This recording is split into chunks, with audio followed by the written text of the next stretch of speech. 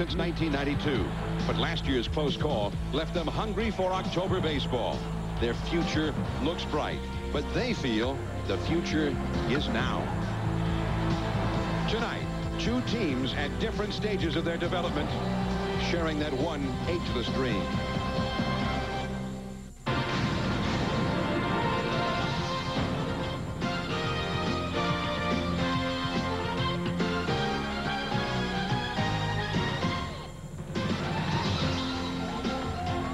You're looking at the Network Associates Coliseum on the eastern shore of the San Francisco Bay, where tonight ESPN Sunday Night Baseball gives you the Baltimore Orioles and the Oakland Athletics.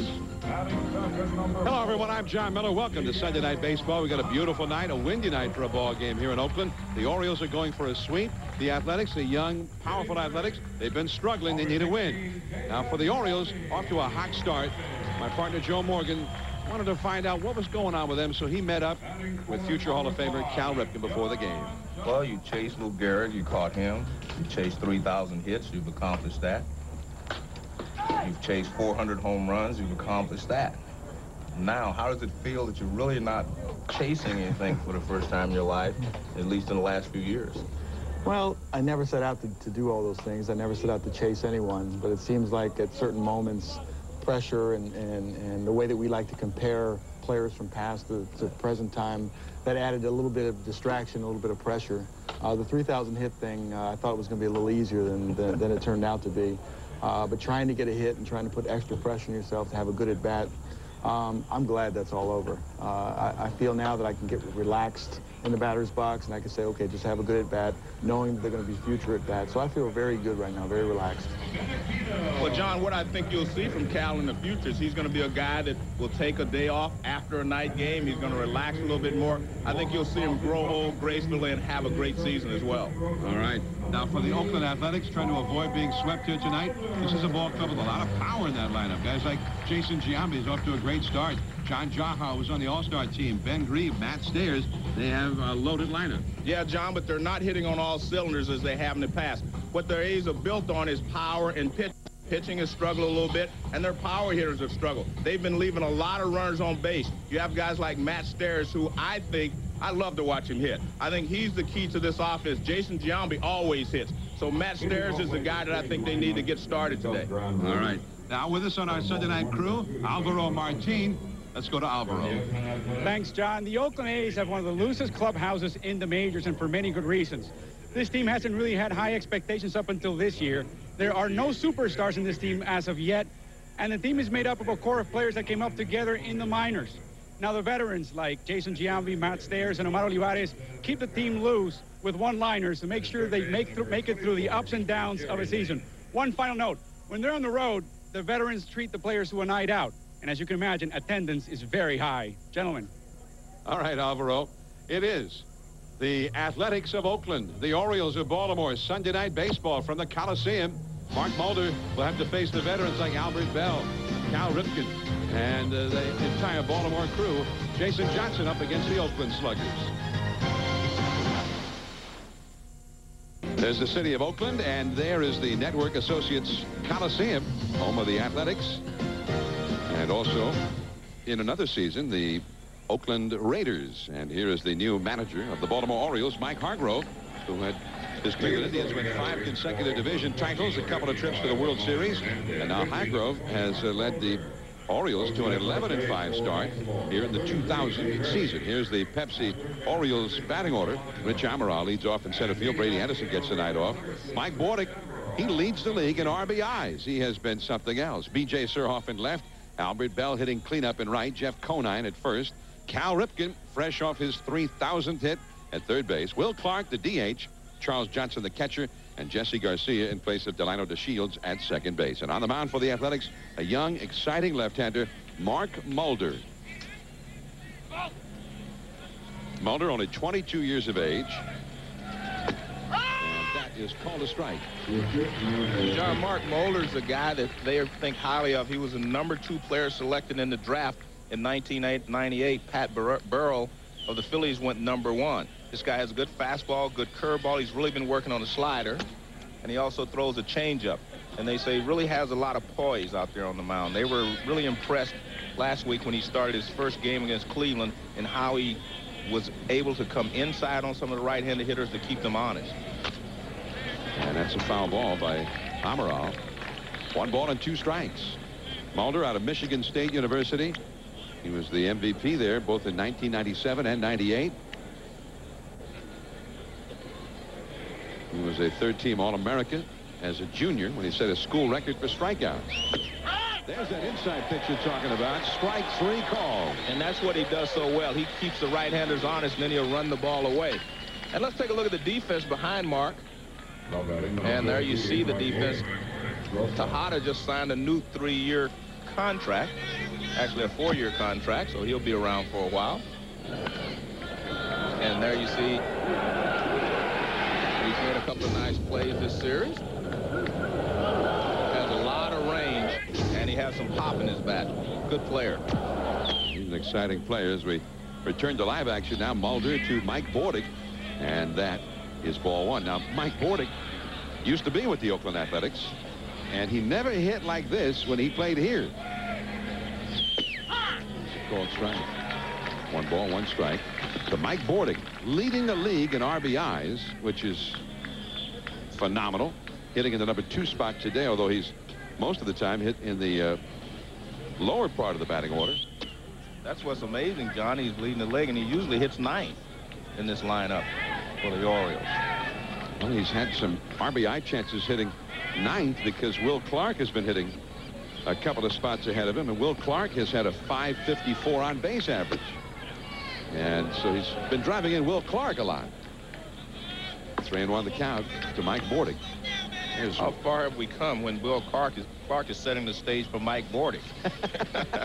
I just got to get on base for Bordick. That's what Will told me that. He said, I'm just getting on base for these hot hitters behind me. Battling a tough sun, Matt Stayers near the warning track. Out number 2. And we're pleased to see that Ramon Hernandez, the very exciting young catcher of the Athletics, is wearing mask cam tonight to bring you right into the batter's box home plate area. There's B.J. Surhoff. He was an American League All-Star last year. .353 average. 1 homer, 8 batted in. The Orioles as a team are hitting .309. So it's not just Bordick who's off to a hot start. There's the view from Mascam. Strike on the outside. And you contrast that with the A's, John. They're hitting .250. I mean, big difference in the batters on these 2 ball clubs right now. Who's hot and who's not. And the Orioles are averaging nearly 7 runs per game. Just a little off the outside there. 1 ball and 1 strike. Getting our first look at Mark Mulder. He was the 2nd player drafted in the June of '98 free agent draft. Well, they got Surhoff chasing his pitch that time, and the unassisted put out for Jason Giambi. The Orioles go quietly. The Athletics are coming up. ESPN Sunday Night Baseball. The Orioles nothing. The Athletics coming up now against a young Orioles pitcher, although with more big league experience than the Athletics' Mark Mulder. And there's Art Howe in his 5th year as the Athletics manager, trying to take this ball club that was very inexperienced and going nowhere when he arrived, and to mold all of this young talent into a perennial contender. Here's the Pepsi Oakland batting order. It'll be Rich Becker, center field, Miguel Tejada at shortstop, Jason Giambi, the very powerful, off to a great start at first base. John Jaha, an all-star last year, but struggling this year. He's the DH. Matt Stayers in right field. Ben Grieve is in left field. By the way, Stayers overall struggling early this year, but he's gotten it together here lately. Grieve, then Ramon Hernandez, the catcher, Eric Chavez at third base, and Frankie Menachino at second base in place of the injured Randy Velarde. And on the mound for the Orioles, the young right-hander, Jason Johnson. And John Johnson has a good fastball. He will throw it up. He's been trying to work on a sinker, but his riding fastball is his best fastball. There's a big breaking curveball, and he's really been working on his changeup this spring to improve it. They just called him back up to give him this start. His first start of the big leagues this year. And that is a ball inside. Rich Becker, veteran. At one time, he was a switch hitter in his days with the Minnesota Twins, the team he began his career, but then was having so little success as a right-hander, he just gave it up. Strictly a left-handed batter. Fastball too low. Becker hitting .268. And like many of the A's hitters, he is very, very patient up there. He gets a lot of walks. He's got a .423 on-base average. Fastball is a strike. 2-1. It's sort of the formula for the Oakland Athletics. Be patient, get a lot of walks, get people on base, and then have a lot of power, drive all those guys in. Right. 2-1. Right center field, battling the sun out there. Albert Bell now coming over from center field and taking charge. Rich Amaral, he had a little better angle on it. And that is out number 1. And that's the way you're supposed to work it. Albert was going to make the catch, but the center fielder knew he could get there, so he took the play. And let's take a look at the defense. Charles Johnson behind the plate, won Gold Gloves in both leagues. And he's one of the better throwers in baseball. And you have Cal Ripken Jr. third. Pretty good defense, Bordick. Pretty good glove man at shortstop. Now Miguel Tejada. Ripken knocks it down. And not in time. Tejada's got great speed. And he is aboard. Well, Tejada's a free swinger. They say one of these days when he learns to be more patient at the plate, he's going to be as good as the other great shortstops in this league. Ripken actually started to his left. He looked like he was fooled. That means the pitch was outside, and he was leaning that way, and Tejada reached out and pulled it. When you see a guy move to his left, that's because the ball is away. See, watch. See right there, he starts to his left, and the ball's back to his right. That means Tejada reached out and jerked the ball down the line rather than just hitting it where it was pitched. Now the powerful Jason Giambi. Strike with a fastball. By the way, that'll be scored as an error on Ripken. Jason Giambi just 1 RBI behind Mike Bordick. Got the 2 top RBI men in the American League. At least they were at the start of the day in this game. Giambi, unlike Bordick, was a guy you would expect to be among the leaders. Big and strong. And that's outside for a ball. One ball, 1 strike. Plus he hits in an RBI spot, third slot. We've seen Bordick, who was here with the A's, now turn into an RBI man after he left. We saw Scott Brocious do the same thing over at New York, hitting at the bottom of the order, driving in a lot of runs since they've left the A's. But, I mean, Giambi, he just looks like a guy driving a lot of runs. And if we were making a movie and we wanted a guy who played the big third-place hitter who hit homers and drove in runs, if Giambi walked in, we'd say, we have our man. Right? He's typecast. He's big. He's strong. Last year, he ended up with 33 homers and 123 runs batted in. And he hit .315. And he walked 105 times. Now, with numbers like that, Joe, I'm sure a lot of our viewers may be saying, wow, I didn't know that. Because Giambi's not a guy who's got the big name around the country playing out here in Oakland. Those are pretty impressive numbers. As a kid, his favorite was Mickey Mantle. Cal Ripken just behind the bag in fair territory. And Giambi is retired. He hurt his knee when the Athletics were in Boston a little over a week ago. He sat out a few games and has been DHing. But tonight back in there at first base. Giambi is retired. Tejada's still at first, and here is John Jaha. Now this is another guy who had a very big year for the Athletics last year. Jaha, formerly with the Milwaukee Brewers, a lot of injury problems, but last year his career was resurrected. The pitch out, Tejada not running.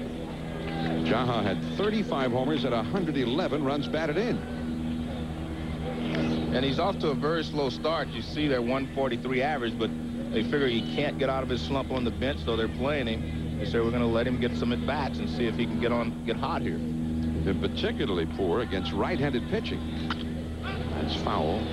Late on that fastball, and that's pretty good fastball, 93 miles an hour from Jason Johnson. That's the riding fastball we talked about. He throws it up in the strike zone, and he's been working on developing a sinker to go along with that high fastball. Jaha is 0 for 20 this year against right-handed pitching. In his 28 overall at-bats, he has struck out 16 times. On the inside corner. 1 ball and 2 strikes. Jaha has not yet homered and has only 1 RBI. And he's had some injury problems that he's been dealing with this year. And last year as well. He was injured a lot last year, but he still put up those big numbers, which was amazing because of all the injuries he had last year. Tejada at first, no score in the game. And the curveball going outside. 2-2.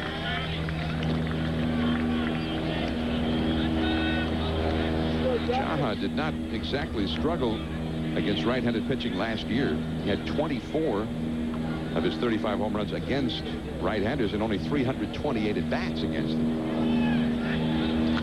In on the hands, foul back to the screen. When you watch Jaha, you can see he's late on the fastball and early on the breaking ball. That's what happens to a player when his timing is off. And what that causes you to do is start your swing a little early, and now you're vulnerable to the breaking ball. If you have to worry about the fastball inside, you become very vulnerable to a breaking ball away. But it looks like they're going to pitch him inside again. Didn't get it quite far enough in there. Down the right field line and foul. That might have been helped on its way into foul ground by the wind a little bit, which is swirling around inside here. And not a good pitch there by Jason Johnson. They wanted the ball inside, where they've been having some success with Jaha. But watch, he gets this ball out over the plate. See Johnson set up inside. Look where he reaches out over the plate for the ball. And last year when Jaha was swinging the bat so well, if you make a mistake like that, he'd hit it out of the ballpark. But because his timing is off a little bit now, he fouls it off instead of driving it. So that was a pitch they hit right there. 2-2 the count. Now they go to that slider in the dirt. And the count is full, 3-2. Ball knocked down by Charles Johnson. I don't know if anybody knocks balls like that down better than Charles Johnson. It's the ball in front of him. Well, remember his story he told us about how his father used to stand him in front of her and just throw the ball and bounce it in front of him to make him learn to block the pitches like that.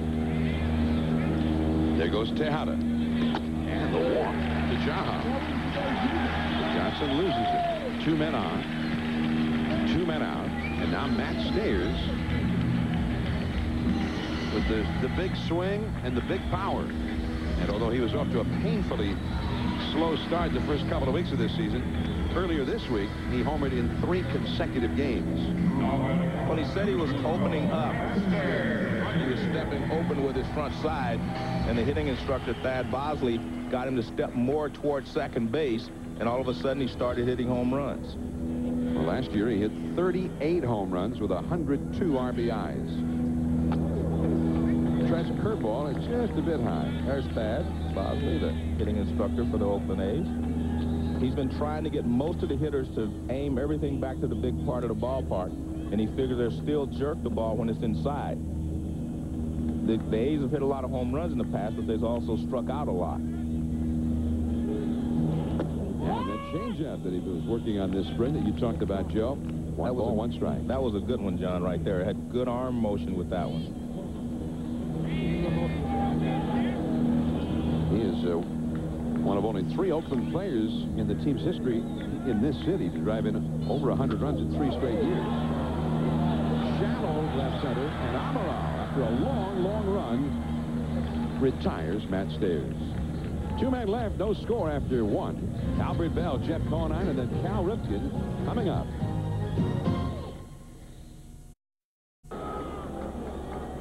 Back in Oakland, Orioles nothing, Athletics nothing. We start the 2nd inning. This is John Miller along with Joe Morgan, your Sunday night telecasters.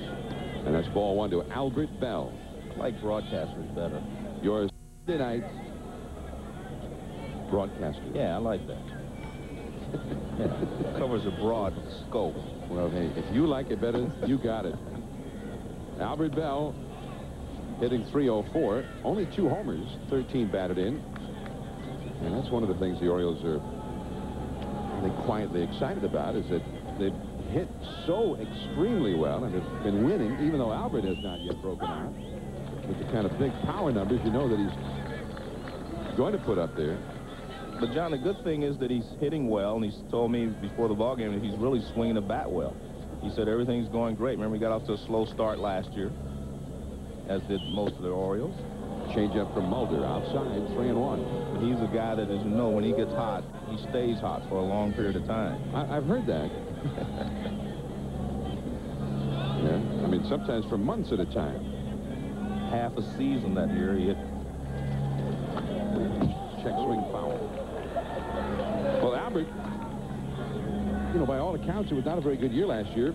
Then you look at his numbers. He had 37 homers, 117 RBIs, and hit .297. But there, you know, you expect a guy like him in this modern era to hit 50 home runs. That's foul. He also walked 101 times. I think there were a lot of pitchers last year says, what are we pitching to this guy for? And especially in Camden Yards. I mean, that's a small ballpark, and he can hit it out in any direction. So there are a lot of times when you say, you're right, why should we pitch to him? Albert, a lifetime .296 batting average. Not just a guy who goes up there swinging from the heels. 3-2. Mulder delivers. Curveball. Wow, Bell fought off a tough pitch there on 3-2. Beautiful night here in Oakland. The wind blowing in off the San Francisco Bay. This has been the home of the Athletics since 1968, although it has quite a different look to it now than it had for most of those years. They have rebuilt it for football. Going back in center field, Rich Becker. Albert Bell is retired. And that pitch there shows what Mulder can do. That ball moved just enough so he got it out on the end of the bat. Moved away from Bell. It looked like Bell had a good swing. Now watch this pitch. How it moves away. See it? Move away from Bell. He gets it right out on the end of the bat, and that's why he didn't hit it out of the ballpark. Good pitch there by Mulder. Yeah, if I'm a pitching coach, I'd tell him, make Albert hit it off the end of the bat. Right. Best place. Now Jeff Conine. Jeff hitting .379. Conine is a guy that will sometimes back up Cal Ripken at third base. Sometimes he'll play some first base, as he's doing tonight with Will Clark DHing. Oh, that's a pretty good-looking changeup. 0-2. This kid looks like he has it all, John, and the best thing is that he had no hesitation about pitching against the great Cleveland Indians team. They say he wasn't nervous, pitching in front of 40,000 plus at Jacobs Field. You say he just went out there and pitched a great game. He made 2 mistakes. He gave up 2 two-run homers, but other than that, he really pitched well. Well, and the thing that Art Howe likes about him, and Rick Peterson, the Athletics pitching coach, is that he doesn't seem to get rattled. Oh, look out. Well, we'll see if that rattles Conine. The count now 2 balls and 2 strikes. In other words, he gave up the home runs. We'll take another look at this pitch from Mascab. Being warned by Ramon Hernandez. Look out.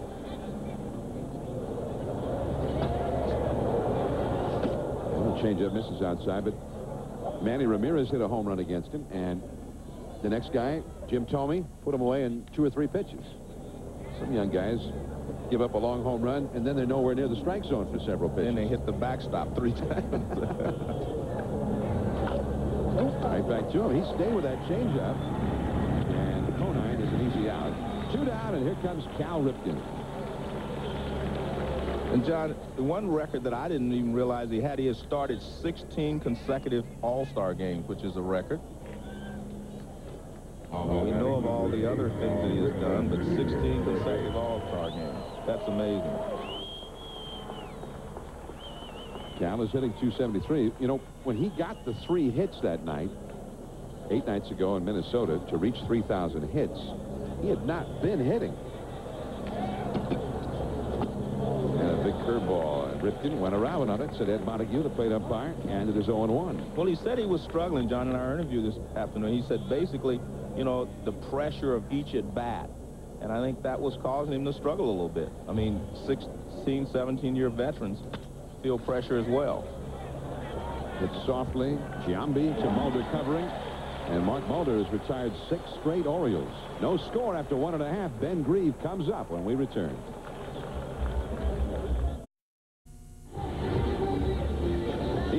And Sunday Night Baseball presented by Gum Out. Orioles nothing, Athletics nothing. We move to the last of the second inning.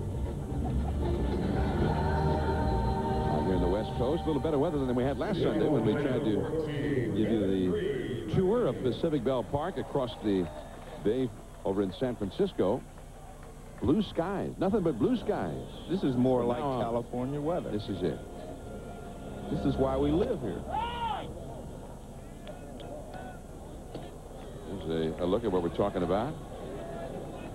Blue skies over Oakland. Not many fans availing themselves of the opportunity to come out tonight, though. Ball in the dirt from Jason Johnson to Ben Grieve. Grieve, the former American League Rookie of the Year, hitting .230.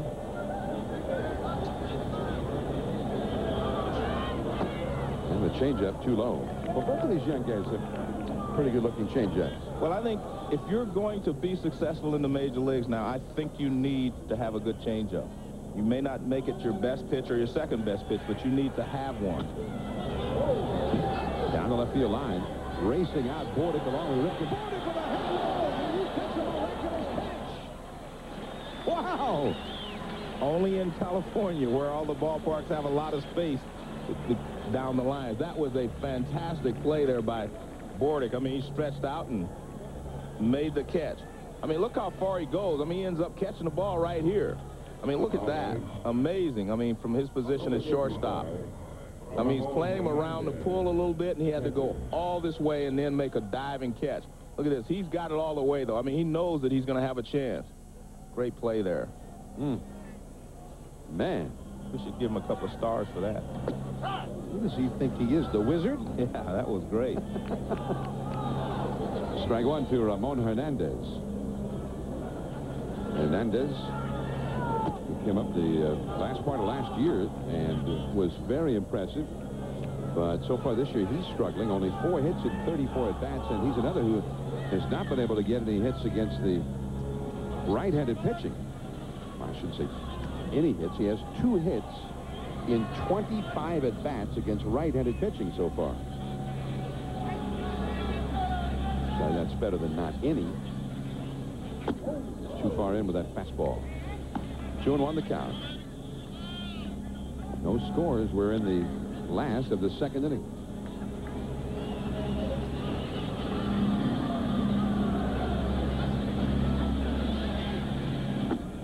John, one thing we should note is that normally at a 5 o'clock start on the West Coast, you have a shadow problem. You really do not have one here as this moment. You can see that the entire field is in the sunlight, so it's not a problem.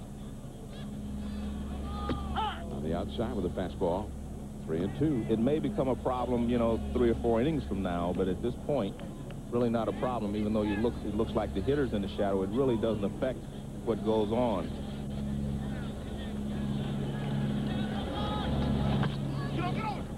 Jeff Conine and Ramon Hernandez is retired. 2 down.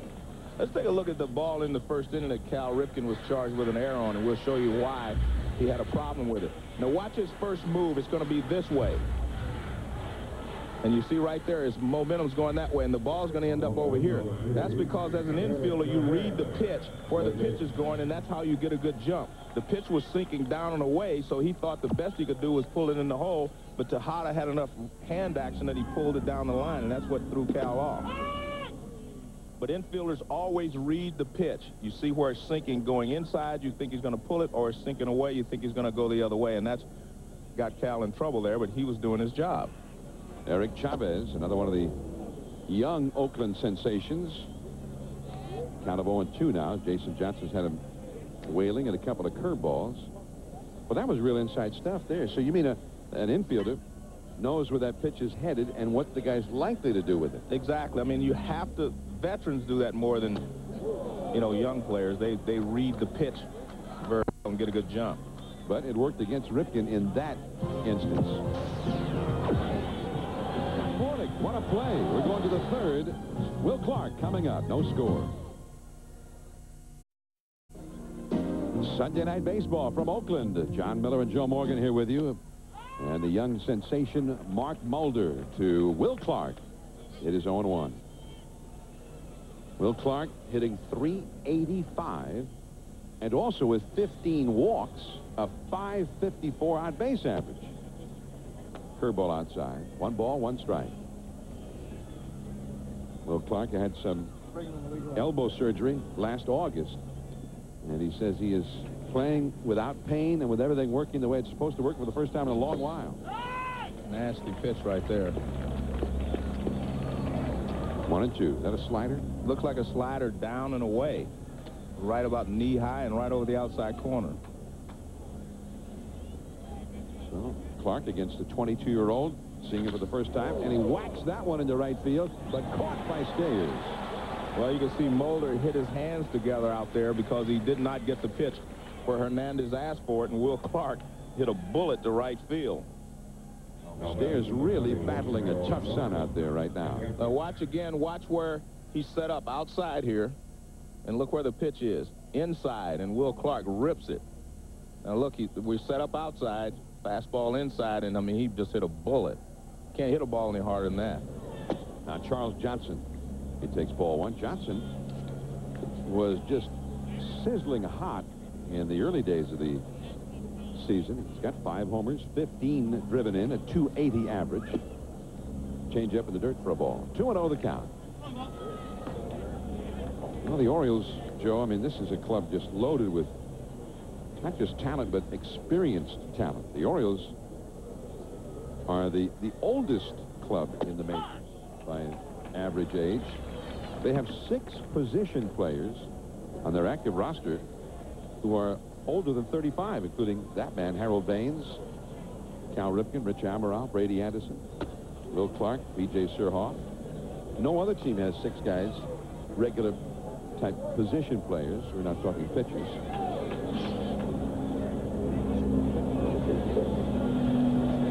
A lot of base hits there and a lot of smart players. Big-handed pickup by Tejada. He actually had to pick it up a second time and still got Charles Johnson. The ball deflected by Mulder over to him. 2 down. Don't forget now, coming up on Wednesday night baseball on ESPN starting at 7 Eastern, 4 Pacific. Sammy Sosa will get his first look this coming week at Enron Field. They say it plays tiny. Sosa and the Cubs, Bagwell and the Astros. Some of you will see Ken Griffey Jr. and the Reds up against Mike Piazza and the Mets. 7 Eastern, 4 Pacific on Wednesday night baseball. Here's Jesse Garcia. Remember when we were in Havana, Joe, at Estadio Latino Americano? Jesse Garcia ended up being one of the heroes in the extra innings, saving the win for the Orioles with a couple of great defensive plays at second base. 1 ball, 1 strike. In fact, it seemed to me didn't Will Clark drive in the winning run in that game? No, Harold Baines, I think. See, I was waiting for you finally all these years to make a mistake. I think it was Harold Baines. Harold Baines. Harold Baines, Will Clark. No, they're different. One of the Orioles' old guys. One of the old left-handed hitters. Well, Clark drove in a big run. I remember. Yeah, he did. Did he hit the double and then Baines drove it in? Thank you. See, all right. I just remember Harold Baines was the guy. Sounded like he broke his bat in that one. And right to Ben Grieve. Well, that's 9 in a row retired by young Mark Mulder in his second Major League start. No score. Orioles nothing, Athletics nothing. We go to the last of the 3rd inning from the Oakland Coliseum. The 9th place hitter, Frank Menachino, leads off for the Athletics against Jason Johnson. Hits one deep into right field. Albert Bell battling the sun and the wind. Makes the catch. Nicely done there by Albert. Now let's go to our colleague Alvaro Martin. We're joined by Billy Beane, the general manager of the Oakland A's. Billy, right now around the 3rd inning, typically in the home game, you're right downstairs working out, trying to work out the stress of watching the team. How come today you're not working out? Oh, being Easter, I got that in the morning, but yeah, there's no question. It's a good way to work off the stress and anxiety. Now, the free agents that have come to this team and stayed, usually by taking less money they would have gotten elsewhere. How come? I think a lot of it's the chemistry in this clubhouse. It's a great group of guys that we brought up through the system, and the guys like Velarde and Omar Oliveras really enjoyed their time, and I think as much as anything, that was the reason. After 87 wins, what are the expectations coming forth next year in the future? Well, it's a change, but I think that we have expectations to compete during the entire season, and hopefully at the end of the year we'll be there. Thanks for joining us. Gentlemen. All right, Alvaro, thank you. Alvaro Martin with Billy Bean. Now, Alvaro gets a lot of information in a short time. Yes, he does. You and me, 3 questions. We need 20 minutes. Rich Becker, the hitter, he takes low and in for it. Now, I have to speak for myself. Me. Well, no, Not I you. agree. We're a team. If I miss the double play, then it's us. It's not Joe. It's Joe and John when they miss the double play. Oh, so now I missed all those double plays. Man. 3-1 the count to Becker. Becker, the leadoff man, flied out to right center his first time.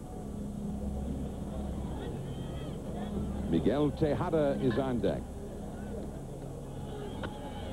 High in the air, shallow left, Bordick. What's wrong with Bordick? Guy never goes after a ball. Well, he said let the left fielder earn his key. 2 down.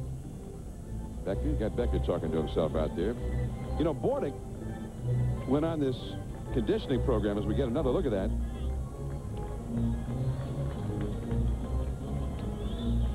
Pops it up. You see Becker's really upset. Oh, man.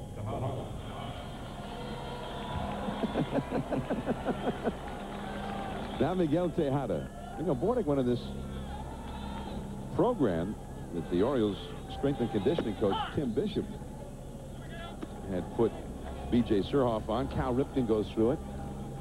I mean, this is a tough program. But he says he's stronger, and, you know, he has a tendency during the season to kind of wear down.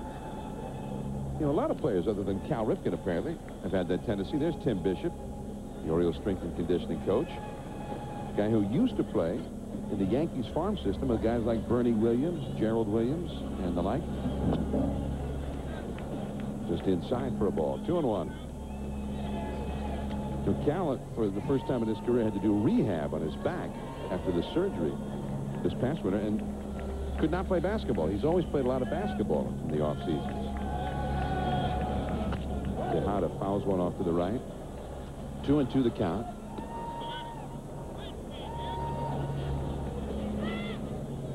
There's all of these sophisticated exercise programs now. I know the former Oriole great, Hall of Famer, one of your fellow Hall of Famers, Joe, Brooks Robinson, said if he had to do all over again, he would have taken better care of himself in the off seasons. That's not the way it used to be done. Well, I've always said I admire, the thing I most admire about the players today is that they work out year-round. They stay in shape year-round. Whereas in the past, guys would go to spring training to get in shape. These guys stay in shape year-round. So I admire them for doing that. That's foul. But there's a question to that, though. I remember my track coach, Nick Garadakis, told me one day, he said, you know, once you get to a peak, there's only one way to go, and that's down. So it's almost impossible to stay in perfect shape for 162 games or a 6-month period. And maybe that's why a lot of guys are having more injuries now than ever before as they peak and then try to play the whole season at their peak level, and it's almost impossible to do that. In fact, I saw a nice article. Randy Johnson was talking about his conversation with Warren Spahn, where he said Warren Spahn in those days, they didn't know anything, have all the technology that they have today, you know, how to ice your arm, all the things that they could do now to help a pitcher. And yet they went out there and pitched 300 innings. So I don't know. I admire the guys for what they're trying to do and stay in shape year-round. Tejada getting the walk. Now here's the powerful Jason Giambi. And it's back to the bag for Tejada. Now, I mean, are you saying that maybe there's certain kinds of workout routines that are more suited to the rigors of baseball than others? Exactly. And I think that's why your conditioning coaches have to decide which ones are best for baseball. Part was right. Garcia, nice pickup over to Bordick for the put out on Tejada. And that ends the inning. We're going to the 4th inning, the top of the order. Coming up for Baltimore. Controversial edition. Baseball presented by Gum Out. Orioles nothing, Athletics nothing. Here we go to the 4th inning, the middle innings. And Mark Mulder tantalizing Rich Amaral with a changeup. The 22-year-old Mulder up against the 38-year-old Amaral. I mean, he's up against a whole group of guys that have been playing professionally since he was in the first grade, Joe. John, now we're starting to see the shadows creep out across close to the mound. Now, with the pitcher being in the sunlight and then about 50 feet of shadows, it does become a problem. And that's where the big problems come, as far as I'm concerned. Being able to see the rotation on a breaking ball. It's hard to see that. You can see the fastball because it just looks like a spot coming up there, but you can't see any rotation, and all of a sudden the ball breaks. See, there's the shadows we were talking about. Curveball outside, but now Harold Reynolds says that with the new baseball, you can see the rotation a lot better because of all of the writing on it. No, you can see the spot, he's saying, not the rotation. See the rotation you can see there, but that spot may not help you if they grip it across seams. You won't see the spot, but I'm still trying to understand, you know, that philosophy, but, you know. Well, look, they didn't have that writing on the ball when I was playing, so I can't argue one way or the other. We no longer have the American League ball and the National League ball. We have one Major League Baseball with Bud Selig's signature on it. It's got the Major League logo on it. Well, see, the stitching is what's important, the rotation of the ball, because that tells you what the ball is going to do, whether it's going to sink, whether it's going to break, or whether it's going to ride up in the strike zone. And the fastball, high hop to short, Tejada throws out Amarov, and that's 10 in a row retired by Mulder. And we're enjoying the views from high above the Coliseum, right along the Nimitz Freeway, Highway 880. The aerial pictures provided by the Gum Out Aerial Cam. There's the huge center field structure that was built for the Oakland Raiders football team.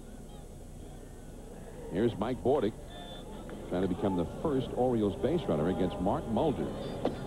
Change up. Now, he seems like he's got a lot of confidence in that pitch now. Well, he does. He's got a lot of confidence in everything. They said after the game that he pitched against Cleveland last week and won, they asked him, was he nervous? Was he, you know, pitching in front of 40,000 people against these Cleveland Indians? And he said, no, it's no big deal. He just went out and threw his best stuff, as he said. He said, I was going to give him my best stuff and see what happened. Well, a lot of guys say that when they're asked. Well, that's true. But he actually went out and proved that he wasn't overawed or a case of nerves.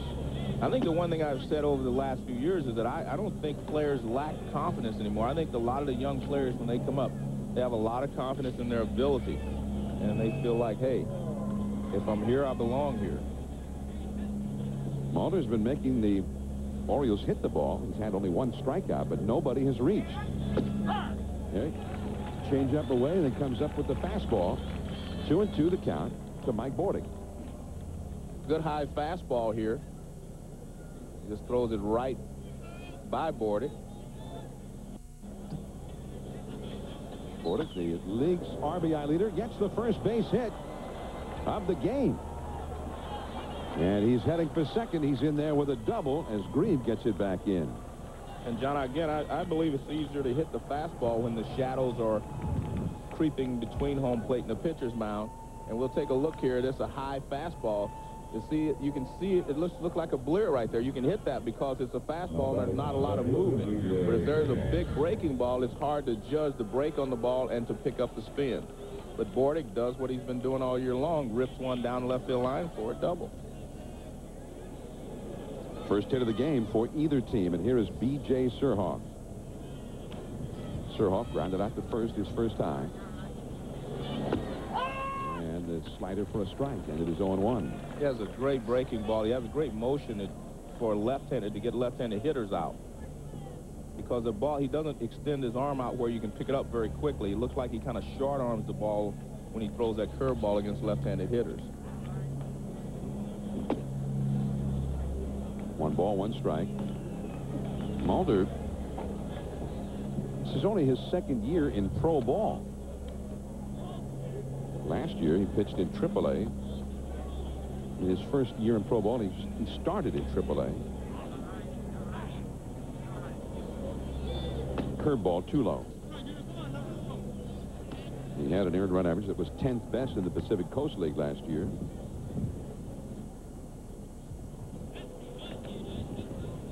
Mark Mulder. They've got another young guy out of college who's in the minor leagues right now by the name of Barry Zito. And they think that he has a chance to be an outstanding pitcher. He might be here, depending on how his season goes, maybe by late summer with the Athletics. He's also left-handed, John. So they're two big stars of the future could be Mulder and Zito being left-handed. Zito, I'm sorry. So you're thinking about your favorite Italian restaurant. Yeah. Give me some of that baked ziti. Back to the bag at second.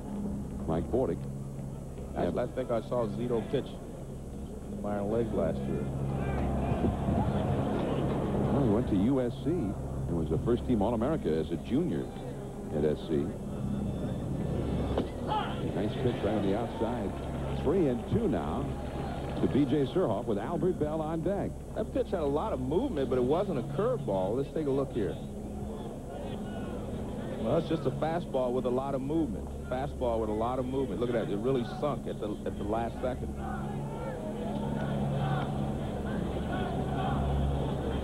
Three and two. No score. We're in the fourth. A runner in scoring position. That's Mike Bordick. Bounced over the mound, and it makes it through. Base hit. And Bordick will score. The Orioles lead 1-0 on the base hit by B.J. Surhoff that somehow found a hole. It was a good pitch from Mulder. Down, but it was sinking down, and B.J. just put the ball in play and got it right back through the middle for a base hit. Now watch, he bounces right over the head of Mulder, right on up the middle in the center field. A lot of room up the middle of the diamond if he gets past the pitcher. Good hitting there by B.J. because that was a good pitch from Mulder. Now Albert Bell. He flied out to center his first time. Hit one off the end of the bat. Changeup from Mulder. Called the ball. 1 ball and no strikes. By the way, the plate umpire, if you're saying to yourself, wait a minute, isn't that Ed Montague, 25-year National League umpire? It is. But we no longer have National League or American League umpires. We only have Major League umpires. Montague, who's from this area. And, John, I think the umpires deserve a lot of credit for how they've made this transition. I mean, I think all the umpires have done a good job, the National League guys and the American League guys.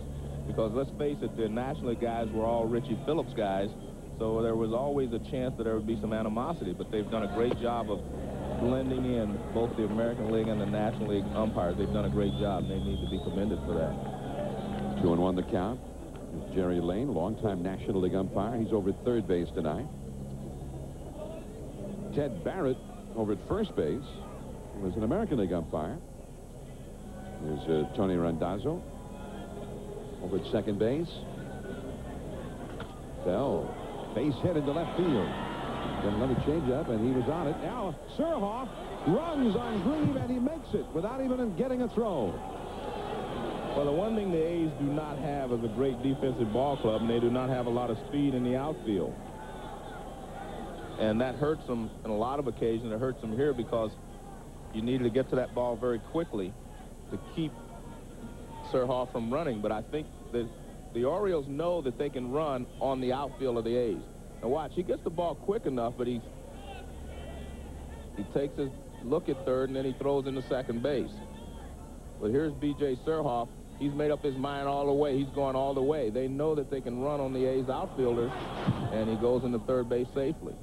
But the good thing for Grieve, he saw he didn't have a shot at third, so he did hold Albert Bell at first, which keeps the double play in order. And that's B.J. Surhoff, 35 years old. But he may be in as good a shape as he's ever been in his entire career. And Surhoff has been playing like a guy who's in the best shape of his life. With the Orioles these last couple of years, B.J. last year hit .308 with 107 RBIs. In fact, his best home run years have been the last 2 years. He was never a guy who hit many home runs when playing with Milwaukee, but he went to Camden Yards and suddenly began hitting the long ball. Well, Camden Yards has that effect on some good hitters. If you're just a good hitter, it turns you into a little better hitter and a power hitter. Here's Jeff Conine. Well, Rick Peterson, the pitching coach, has visited with young Mark Mulder, the infield back looking for the double play. Starts him with that changeup. Conine hit a changeup right back to Mulder in the second inning. He's 0 for 1. 1 run is in. A double by Bordick. Surhoff Bounced one over the middle to get him home. Bell with a base hit to left, sending Surhoff to third. Cal Ripken is on deck. Another changeup. That is foul down the right field line, high in the air. 0-2 the count. Here's Surhoff, the runner at third. And Albert Bell over at first base, being held in the bag by Jason Giambi. A couple of big, strong guys right there. And Jeff Conine, a one-time All-Star Game MVP.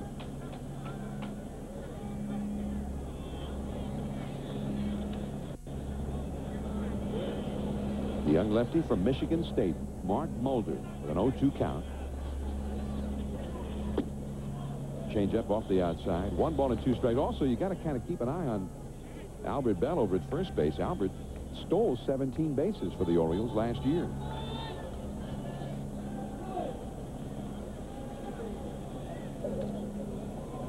One and two the count to Conine. Oh, man. That's a beautiful slider right there. He set him up perfectly. Change up away, and then a fastball he moved away, and then he comes right back in hard with a slider. Watch this. See the rotation? There's that hold you can see in the slider every once in a while, but you can't see it in this kind of with these shadows. So great pitch there by Mulder, back inside. And he'd almost gotten away from pitching some of the right-handers inside. He was doing that early in the ballgame, John. Then he went away from that, but he came back to it when he really needed a strikeout, and he gets it right there. So now Cal Ripken. Cal grounded out to first his first time. It's a strike. Cal did some extra work before the game with hitting instructor Terry Crowley before batting practice in the cage underneath, and then they went back in after batting practice. And John, you see all these hitters taking that breaking ball when he throws it because they cannot pick up the spin on it with the shadows. I think that's a very effective pitch. Like we saw him strike Conine out with that hard slider. You cannot see the spin on it, so you can't adjust to it very well. Most hitters look fastball and hit off the fastball and hit changeups. You know, you work off the fastball and you adjust to the breaking ball. But to adjust to it, you have to be able to see the rotation. Here's the look now from the home plate area. And Cal Ripken with a base hit to left field. Well, he went to that changeup once too often, John. Surhoff scores, Bell to second, and that gives the Orioles a 2-0 lead. Make no mistake about it, Cal Ripken Jr. was sitting over there watching him pitch to Conine with the changeup, and he's ready for it. There's the changeup, and Cal just rips it into left field. This is a good swing here by Cal. He doesn't try to do much with his legs or any part of his body. He just uses his hands and rips this ball to left field. He waited back and hit it with his hands. And you can do that on a changeup. That was number 3007 for Cal Ripken. Now here is Will Clark. Breaking ball, high and tight. Clark ripped one to the right fielder, Matt Stairs, his first time. He's 0 for 1. 2-0, the Orioles ahead. Ripken getting the RBI. And it always warms a manager's heart anytime one of his hitters knocks in a run with 2 down. That's a real clutch hit. Out of play off the left field line. 1 ball, 1 strike to Will Clark.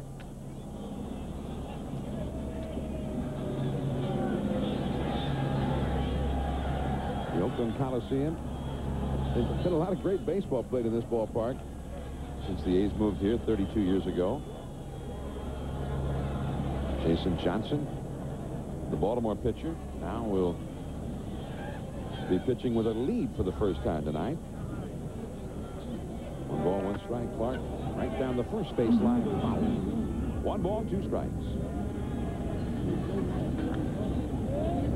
The Athletics, who had 3 consecutive world championships, 72, 73, 74.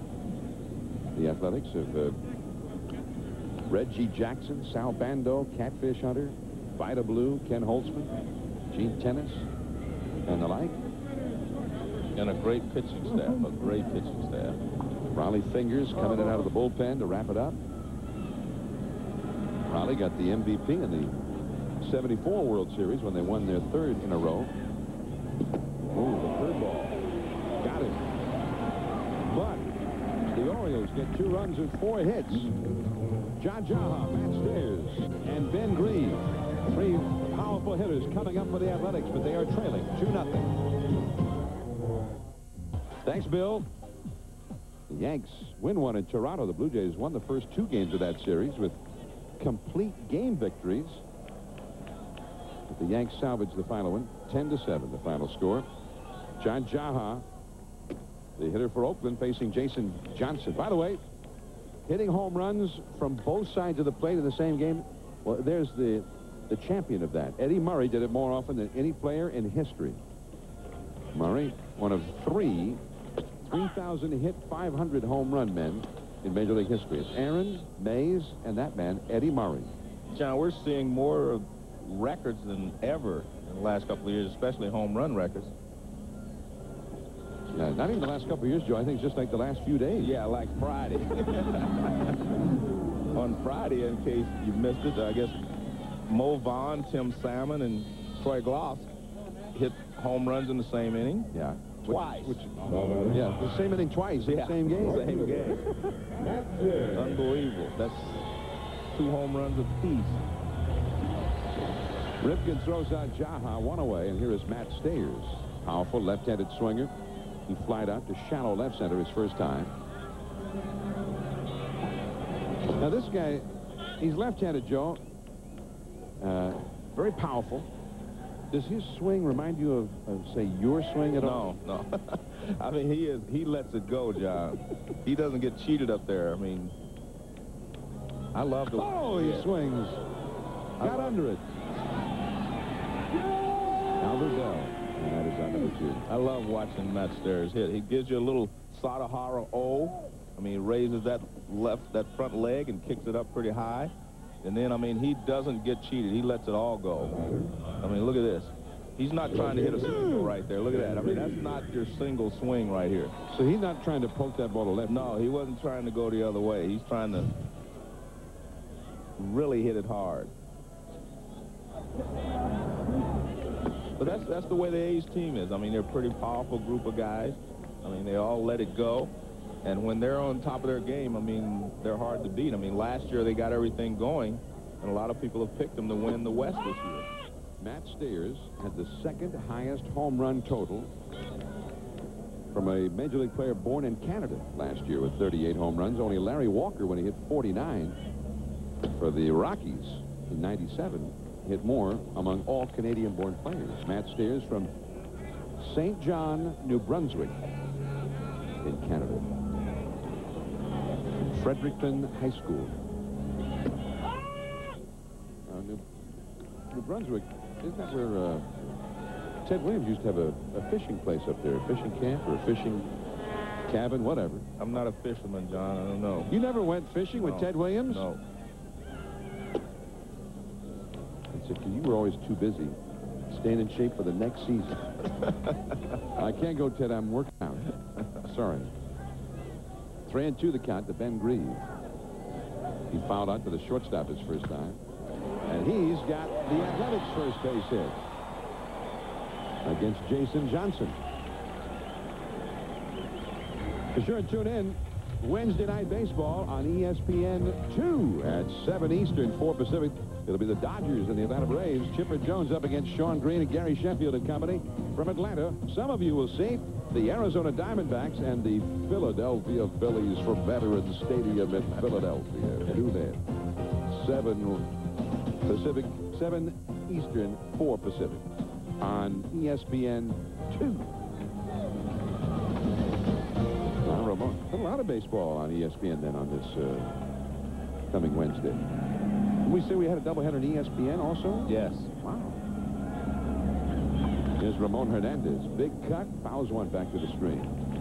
John, Ben Grieve, who was Rookie of the Year for the A's 2 years ago, he got off to a slow start last year. He bounced back and had a pretty good season, but he's off to another slow start this year. Grieve at first. Ramon Hernandez trying to shake himself out of an early season slump. Johnson tries the curve, didn't work. 1 ball, 1 strike. Now, on ESPN on Wednesday at 7 o'clock, we've got a ball game. Houston, in Houston. And then with the Sammy Sosa going against Houston, right, at Enron Field, and at the same time, the Braves against the Dodgers and Braves on ESPN 2. Curveball rifled into right center field. Albert Bell over to cut it off. Grieve will have to stop at third. And that is the first hit this year against a right-handed pitcher for Ramon Hernandez. He's been needing that one. This is a hanging breaking ball, and it's good hitting there by Hernandez. I mean, he waits on it. You see the overhead curveball. He waits on it and goes the other way. It's getting a little easier to see now because the pitcher's also in the sun, in the shadow, so it's easier to pick it up. Eric Chavez, change up too low. And I said easier, not easy. Now we're looking at very young players here, Joe. Greaves at third, he's 23. Ramon Hernandez, who just got the single, he's at first, he's 23. There's Greaves, there's Hernandez, and the batter, Chavez, is 22. Ooh, got under it, down into the corner, to the warning track, to the wall, he's got it. Whoa, boy. 2 men left. Still 2-0 Baltimore as we go to the fifth. As come out takes us to Atlanta for the Braves and the Pirates, Andres Galarraga. What an incredible comeback for him. His 7th home run of the year. Ray Maddox the win. John Rocker his 3rd save of the year. As you get the out right there, and the Braves go on a win 5-3. Thanks, Bill. As we return to action now, Charles Johnson here in Oakland, leading off for Baltimore. Taking ball 1. Johnson is 0 for 1 in the game. Mark Mulder. Oh, look out. Over at second. And Aquino, and Johnson is gone. 1 away. And, John, something overlooked in that last inning is Albert Bell made 2 good plays, not just the one we saw him in the inning, but he cut off the ball up the gap to save a run. And here's the catch to end the inning. That ball just kept carrying. And when you get the ball up high, above the rim, the wind is blowing out. And that was a tough play. You see he has his sunglasses down. The sun is still bothering the right fielder. So an excellent play there by Albert Bell to end the inning. And Garcia showing bunt, taking low, 1 ball and no strikes. Well, that's really something about Andres Galarraga. Andres is hitting .339. And it's not like he's some young guy either. From the mass cam. That's too high. 3-0 to Garcia. Amaral, the leadoff man on deck. Andres has 7 homers and 19 RBIs after missing a full season battling cancer. That's too low. So the first walk allowed by Mulder goes to the 9th place hitter. John, let's take a look at Albert Bell's 2 at-bats here. In the first at-bat, this is a breaking ball. See how he slows his bat down, and that's what a pitcher does to you. That makes a 69-mile-an-hour bat speed right there. Now, he gets a fastball, a pitcher makes you speed up your bat, and he's able to do that. 84 miles an hour, and he gets a base hit. So you have to be a pitcher. That's what a pitcher does. He makes you change your bat speed, tries to slow your bat down, then speed it up. And if you're not able to compensate, then you're not going to be pretty much of a hitter. Garcia back to the bag at first. Amaral, the leadoff man, has struck out and grounded out to short in this game. 2-0, Baltimore leading. Again, Garcia back to the bag at first. Well, the Oriole fans may be wondering, where's Brady Anderson tonight? I was wondering that. Joe's wondering as well. Oriole fans and Joe. There he is. He's here. Brady's now 36 years of age, although he doesn't look it. And that's called strike to Amaral, 0-1. But they've got a flight after this game to Chicago. They play tomorrow night in Chicago. So Mike Hargrove, he's got such a veteran ball club. He wants to keep guys fresh. So Brady, with the left-handed going tonight, gets the night off, or at least the early part of the night off. And there's another aspect of it. Rich Amaral in this ballpark has always done well. This could be two. There's one. And Aquino the first. Double play. Not tonight for Amaral, who's 0 for 3. 2-0 Orioles after 4½. Athletics nothing. Sunday night baseball from Oakland.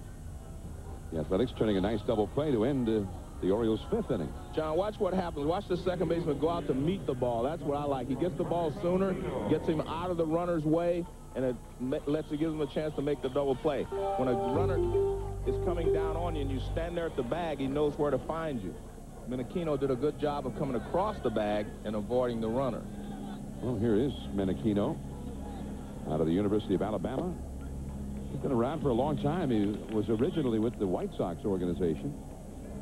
And then the Athletics drafted him in the Rule 5 draft back in before the 1998 season. He led the Crimson Tide at batting average back in 1992. A career minor leaguer. Finally got a little look-see in the big leagues last year, just for a brief time. Now Menachino getting a lot of face time with Randy Velarde down with an injury. That's out of play. Yeah, Velarde is their everyday second baseman, that he's been on the disabled list. And that's when I asked Art how come the Athletics are 7 and 11. One of the first things he pointed out, he said, hey, Randy Velarde means a lot to this lineup. He's a second place hitter, a veteran, and he can do a lot of things on a young ball club. And he's the guy who's been around a long time. Down the right field line, that is in there. Base hit against Jason Johnson. Menachino's going to challenge Albert Bell. He makes it. A double for Menachino.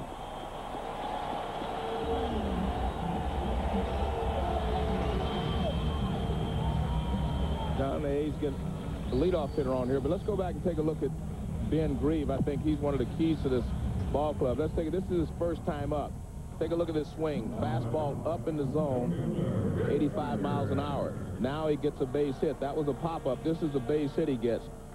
Fastball down a little bit. Look at that, 89 miles an hour. It enforces my theory that everyone's bat speed is faster down than it is up. Here's Rich Becker. Fastball for a strike. I think most of the hitters that we've watched over the last 2 years with BatTrack, we've seen that they have better bat speed when the ball is down about waist high and below than they have when it's up around the letters. Runner at second, nobody out. Becker 0 for 2. He's the leadoff man. Curveball from Johnson, low and in. 1 ball, 1 strike. So with that theory, Joe, would it not stand to reason that if the umpires called higher strikes, that would have definitely a better chance? Well, that's why the American League was known as a high ball league. They could throw the high fastball and they could get the hitters out. Fastball too low. And that was the theory. That was the American League was the high ball league. So I think that most hitters like the ball down now. And I think a reason for that is because most hitters have a little uppercut in their swing because they're hitting more home runs now. And it's easier to get elevation on that pitch around the waist and below if you're swinging up than it is on the high fastball. 2-1 the count. Change up. Strike 2 call. Johnny, it used to be that right-handed hitters were basically high ball hitters and left-handed hitters were low ball hitters. Now I'm finding that the right-handed hitters have become low ball hitters as well. And I think it's all because of the smaller ballparks and the fact that they're trying to get the ball in the air. 2-2. Fastball fouled back to the screen. He jammed him with it. 2 balls, 2 strikes. Well, Jim Palmer, the great former Oriole right-hander in the Hall of Fame. High fastball. Yeah. I mean, that high riding fastball. Very successful with it. And I think he would be very successful with it today as well. But if guys never swung at it, would it ever be called a strike? Good point. I mean, guys might have had a little more reason to swing at it in those days, right? Yeah. Well, I really believe that when you're talking about helping the pitchers, there are 2 things you can do. One, you can raise the mound halfway to where it was before. You can also make sure that you call that fastball that is a strike. The one just below the letters there. That is a strike. And I think that will help the pitchers, even with the smaller ballparks. I think you'll get, more outs that way with the high fastball than you will on the low fastball. Because a lot of times we taught pitchers now to try to stay down. But when you do that, you lose a little velocity on your fastball, and it lets the hitter catch up with it. The smaller ballparks, everyone says, well, you got to keep the ball down. You have to keep the ball down. And the hitters know that. 2-2 to Becker. He's got Menachino at second. Nobody out. Becker with a new piece of wood. That high fastball is too high up around the shoulders, and it's a full count. Now, Johnson's got a lot of reasons here to throw a strike to Becker, because Tejada has got a lot of pop in his bat is on deck, and then the big sluggers, Giambi, Jaha, Stairs, Grieve. He could get in a lot of trouble in a hurry here. 3-2, and he walks him. Threw him the changeup. That's interesting, Joe. And then he treated Becker like he was one of those big power hitters. Well, he has a lot of confidence in his changeup, but I think that was a case where, with a 2-run lead, he needed to go after Becker, especially with the fact that you're getting to the meat of the order now, and Tejada, as you mentioned, has a lot of power. There's the changeup, and it's down low for ball 4. All right, now you've got Tejada. He's a right-handed hitter. He hit a grand slam earlier this week in Cleveland. We know he's got a lot of pop. He had 20 home runs last year. On the other hand, you've got your big left-handed batting slugger, one of the top RBI men in the game right now, Jason Giambi on deck. So if you're Art, how do you bunt Tejada to move these runners over? No, I don't think he will. But they've been having trouble scoring runs, so you may do something different. Of course, this is the American League, Joe. Right. Very rarely do they give up an out. Give away an out? Yeah, very rarely. Nuts. So we'll see. Ripken is pulled in at third, and Tejada squares, pops the bunt in the air, and it's gone. I think this is a good play. I'm surprised that he's doing it, but I think it's a very good play simply because you've got Giambi, you've got Jaha coming up next, and you stay out of the double play here. You move the runners over to second and third, and then all Giambi has to do is put the ball in play to get you a run. Over at second base, that's Menachino. He led off the inning with a double. There's Becker at first. He walked, nobody out. Tejada has been on base twice. He reached on what was scored an error against Ripken in the first inning, and he walked in the third. Miguel Tejada. Another name to remember in this Oakland ball club. Still looking for the bunt. A curveball very high. 1 ball, 1 strike. He had 21 homers and 84 RBIs last year. And he's only 23 years old. They've got 5 players in the game tonight, through the Athletics, who are 23 or younger. That's a young team. And a lot of potential in those young players. I mean, Tejada's a guy that Art House says when he learns the strike zone, becomes more patient, he's going to be in the mold of Alex Rodriguez, Derek Jeter, and Garcia Parra. That's a big order. 1-1. Not bunting now. He lifts a high foul out of play. Off to the right. 1 ball and 2 strikes. Well, what I was hoping there is that Johnson would just lay the ball in there, thinking Tejada was going to bunt, and maybe he could hurt him with it. So you're rooting for Tejada to do some damage against Jason Johnson? No, I said that's why he took the bunt off. Oh, I see. Oh, Art Howe was... Yes, Art Howe. Okay. You're in Art Howe's mind here. Yeah, I kept the bunt sign on. Okay. 1-2 the count. Too low. I'm going to have to pay more attention to what you're saying from now on. Yeah, I just kept the bunt sign on because, like I said, I thought it was a good play to try to get back in this ballgame, and you've had trouble hitting with runners in scoring position. They've left 72 runners in their last 10 ball games. I mean, that's a lot of runners to be left on base. They had the bases loaded the last 2 nights in the 9th inning and couldn't, come from behind in those ball games. So you're leaving a lot of base runners. All right. 2-2 the count.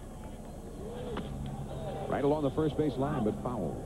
And they've been leaving guys on, and they've been striking out a lot. Right. Oakland has struck out before tonight. They had struck out nearly 50 times more than their pitchers had struck out the opposition. They're averaging like 8.3 strikeouts a ball game. I mean, that's, you know what I mean? That's a lot of strikeouts, but that's the way that they are. They really attack the ball. They're aggressive hitters, and they attack the ball, so they do strike out a lot. Yeah. Although with all those strikeouts, it's more like the ball's been attacking them. They've been attempting to attack it. 2 men on, nobody out. Tejada too high. Well, now it's a full count, 3-2. Oh, did I tell you I took the bunt off? Yeah. Okay, I took the bunt off. I was inside your mind. Okay. Ron Washington, the third base coach, flashes a sign to Tejada. There is the slugger, Jason Giambi, second in the league in RBIs at the start of the day. He's on deck. A good situation here if you want to put a hit and run on. I was thinking that myself. Menachino and Becker, the runners. They are not running. Right center field, Albert Bell. He misjudged it. And almost forced out Becker at second base. It is a base hit for Tejada, and the bases are loaded with nobody out. I think what happened there is he thought the ball was going to sink quicker than it did, but he was able to at least keep it in front of him. I'm not so sure he ever had a chance to catch that ball, John. It was hit so hard. But it looked like the ball was going to carry, you know, short. And now watch where the ball, see, that ball is sinking. Look how quickly it's sinking. He definitely started back on it. He definitely misjudged where it was going to end up. See, he starts back. He thinks it's going deeper, and it was shallow, but the ball did sink very sharply. He was going over to cut it off, so he misjudged where it was going to land.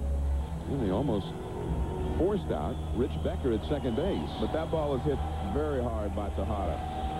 So the bases are loaded. Glad I took the butt sign off. Yeah. I've realized now that that's usually the best signs you give are the ones you take off. Sammy Ellis, the Baltimore pitching coach, has visited the mound. Tim Worrell, right-hander, up in the bullpen. Well, the Athletics are set up nicely, trailing 2-0. And they've got their top slugger at the plate, Jason Giambi, with the bases loaded and nobody out. The young Jason Johnson. Change-up inside. And I think this is a great at-bat for Jason Giambi to be patient. You have to be patient. You do not have to do much. Make the pitcher come to you.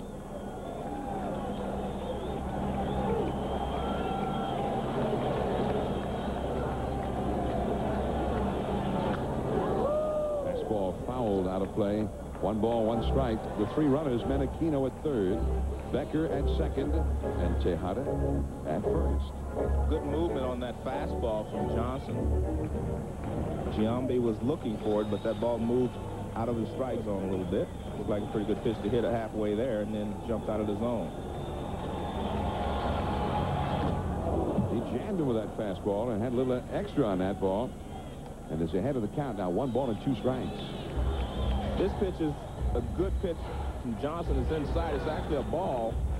But you can see Giambi goes up, tries to get it, and just barely gets a piece of it. Giambi, 1 hit in 8 career at-bats against Johnson. The 1 hit, though, was a home run.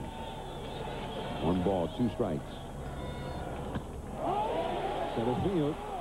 Plenty deep enough to Amaral to score. Menachino. He tags up, comes in to score. Also tagging up Becker. He goes to third, and it is 2-1 Orioles. That was a good pitch by Johnson, and good job by Giambi to put it in play, and put it in play deep enough to allow Becker to move over to third. Now watch, fastball in. Look at that. Well, it moved back over the plate just enough that Giambi is able to get enough wood on it to get it deep enough in the center field for a sacrifice fly and to move Becker over to third. 24th RBI of the year for Giambi, tying him with Mike Bordick. At the top of the league, there's Bordick over at third with Ron Washington. Holding at first in the play was Tejada. Now John Jaha, who has really been struggling this year. Tonight he is 0 for 1 with a walk. Curveball from Johnson, too high. Well, if you're Jaha, your job now is to make sure you get the ball in the air. You do not want to hit a ground ball. He doesn't run well, and he's hurting anyway.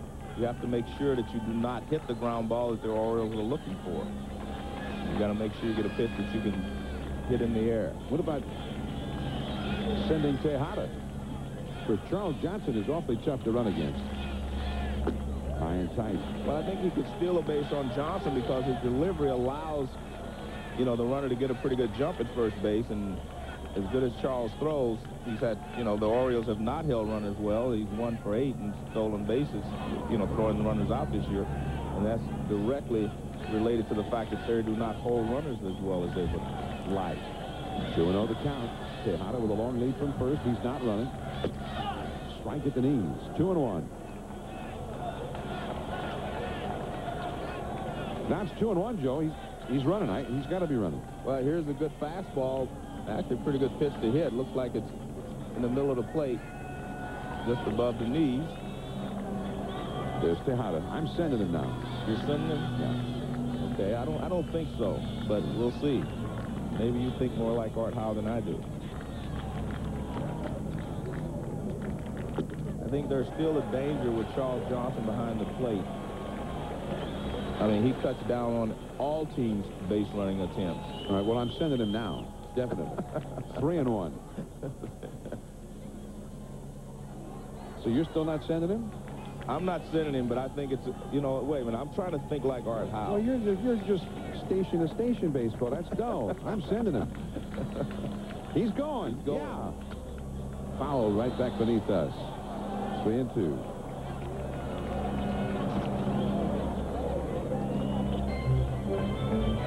Well, Art Howe was thinking like you there. He sent him. And I mean, it's a good idea to try to stay out of double play with Jaha at the plate, because if he hits a ground ball, it's more than likely they would be able to turn it if Tejada's not running. Yeah. 3-2. He's got to send him again, doesn't he? Well, if you send him 3-1, you definitely have to send him 3-2. All right.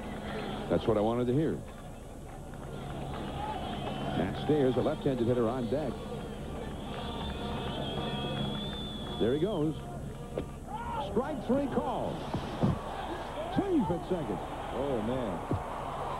Charles Johnson came up and fired a strike to second base. Right on the money. Good job by Tejada to steal that base, but that's the danger when you...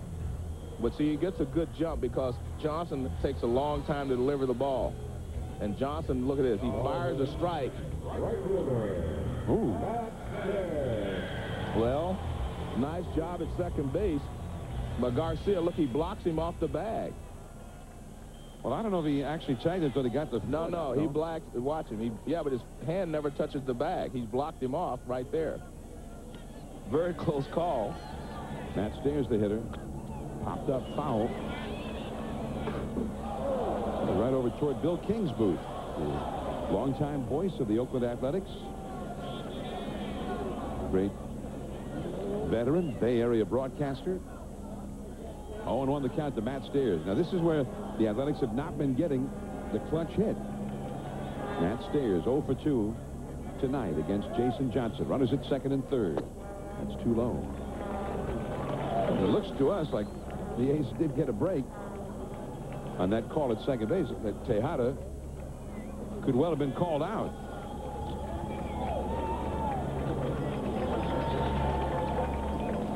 One ball, one strike to Stairs.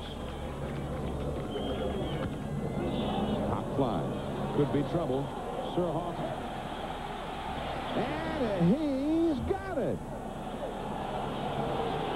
Another sensational defensive play by the Orioles.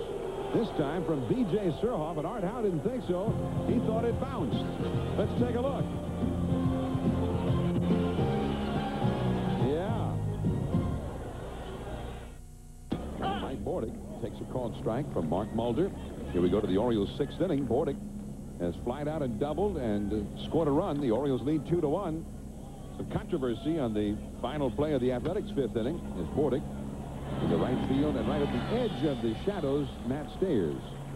Now, Art Howe came out, and he's wearing a microphone. Let's listen to his argument. Sure, are you sure on that catch? Didn't he short hop that ball? I don't think so, Art. I seen that he got it in his glove. You know, with the reaction of the fans, I'm second-guessing myself. Yeah, I think he short hopped the ball. It cost us 2 runs. Well, what do you think? Well, he didn't catch the ball. I'll tell you what I think, because anytime... If you go with your fingers pointed down, you can't watch him. He gets up and he's ready to throw, and he says, oh, okay, I caught it. If we can go back, I can show you another reason you know he didn't catch it is because the fingers are pointed down. Now watch him point the fingers down on his glove. You can't catch a ball like that. See the fingers, how they're pointed down? He's trying to trap it. You can't get your fingers underneath if they're pointed down toward the ground, and that's the way glove was. But I must admit, it was a tough play. It wasn't an easy call. And I like what happened there. Jerry Lane said, look, maybe I'm second-guessing myself, but I thought he caught it. That's a better response than Surhoff rips one right center field. Matt Stairs on the run. Nice play. No question about that catch. 2 down. But Art Howe said, you know, you cost us 2 runs, which he did, and he also asked Jerry, could you get some help on the play? And I don't think you can get help. I mean, unless you have to make a call. Here's a nice running catch by Matt Stairs in right center field. Days aren't known for their defense, but nice play there by Matt Stairs.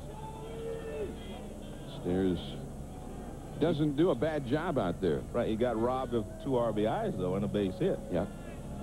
Here's Albert Bell. Check swing. Up the first base line. And they're going to let it roll now. Well, good hustle there by Bell. Made him let it roll. You didn't want to stick your hand down in front of this oncoming train. If he didn't run hard, I think Mulder would have picked that ball up quickly. Watch. Now watch Bell get out of the box. If he doesn't run at all, you watch right here. Mulder has a chance to pick the ball up. But by the time he gets there, Bell is there too, you see. So good hustle gets him another swing here. Because Mulder could have pitched that ball up in fair territory if he wasn't running. Had Mulder actually gone ahead and tried to pick that ball up, he might be out by the right field foul pole about now. Might be calling him righty next week. 1 strike to Albert Bell. That's a foul out of play. 0-2. Albert has flied out, and he is singled. In the Orioles' 2-run 4th-inning rally. They lead the game 2-1. We got a couple of young pitchers going here today. Both recently brought up in the minor leagues, and they're both pitching extremely well against very powerful lineups. Mark Mulder of the Athletics against the great Albert Bell. Way outside for a ball. Albert Bell, I mean, this guy, the last 5 years, he's had the highest total of extra base hits over any 5-year period since Lou Gehrig.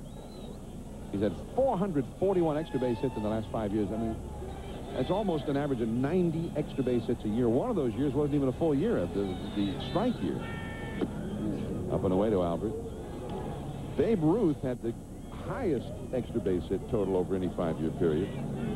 476 back in the early 20s. Lou Gehrig and then Albert Bell. It's a pretty select company. The shortstop, Tejada. Good job by Mulder.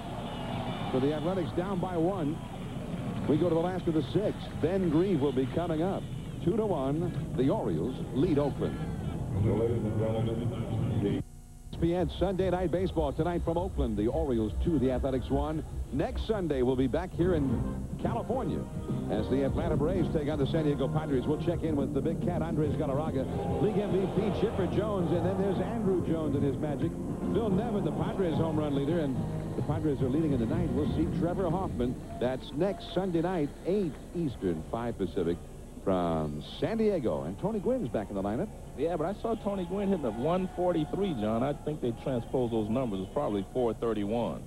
Yeah. He's getting old now, Joe. I've never seen Tony Gwynn hitting 143. You know what happened to him? He's almost as old as you and me now. And he can still hit. I think that 143 was just a mistake. Well, he got a hit today for the Padres. He had to get a hit today. The final score was 11-10 in Houston. Yeah, San Diego won. I thought you even had a hit in that game. I had 3 hits. And I didn't hit the ball well in any of them. Ben Grieve fouls one back out of play against Jason Johnson. Johnson just up for the minor leagues to make this start. Just in case the bullpen's going to be ready, B.J. Ryan, a left-hander, is warming up. And he looks like an old-time fireballer with those socks up there like that. With the pants up high, I should say, showing a lot of socks. Look at that. Most guys don't do that. No. They wear the pant legs all the way down to the shoes. Yeah. It's Elrod Hendricks alongside the Orioles' longtime bullpen coach, former catcher. Right to second. And Garcia throws out Ben Grieve. Grieve is 1 for 3 in the game. You know, I think Elrod's been there longer than they had a bird on their hat. I mean, he's been there forever. Elrod Hendricks. Elrod came to the Orioles and he was playing in the Mexican leagues. He was the Babe Ruth of the Mexican League. He had 48 home runs in the Mexican League. And Earl Weaver always was looking for a left-handed hitting catcher who could hit with power. And Elrod was his guy. Elrod has been with the Orioles for a long, long time. Great ambassador for the game. Albert Bell battling the elements out there, and he hangs on to it. And Ramon Hernandez is retired for out number 2. Well, it's gone from a tough sun field to a dark field out there. It's too early for the lights to take hold out there in right field. The sun has moved up into the stands now, not so much on the field. There are those little patches in front of Albert of sun that's coming through the stands. Yeah, and that causes you a problem.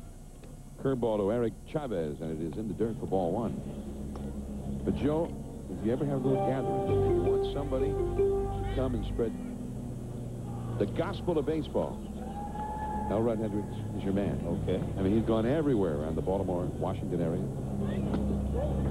And he's almost as popular as any of the Orioles star players.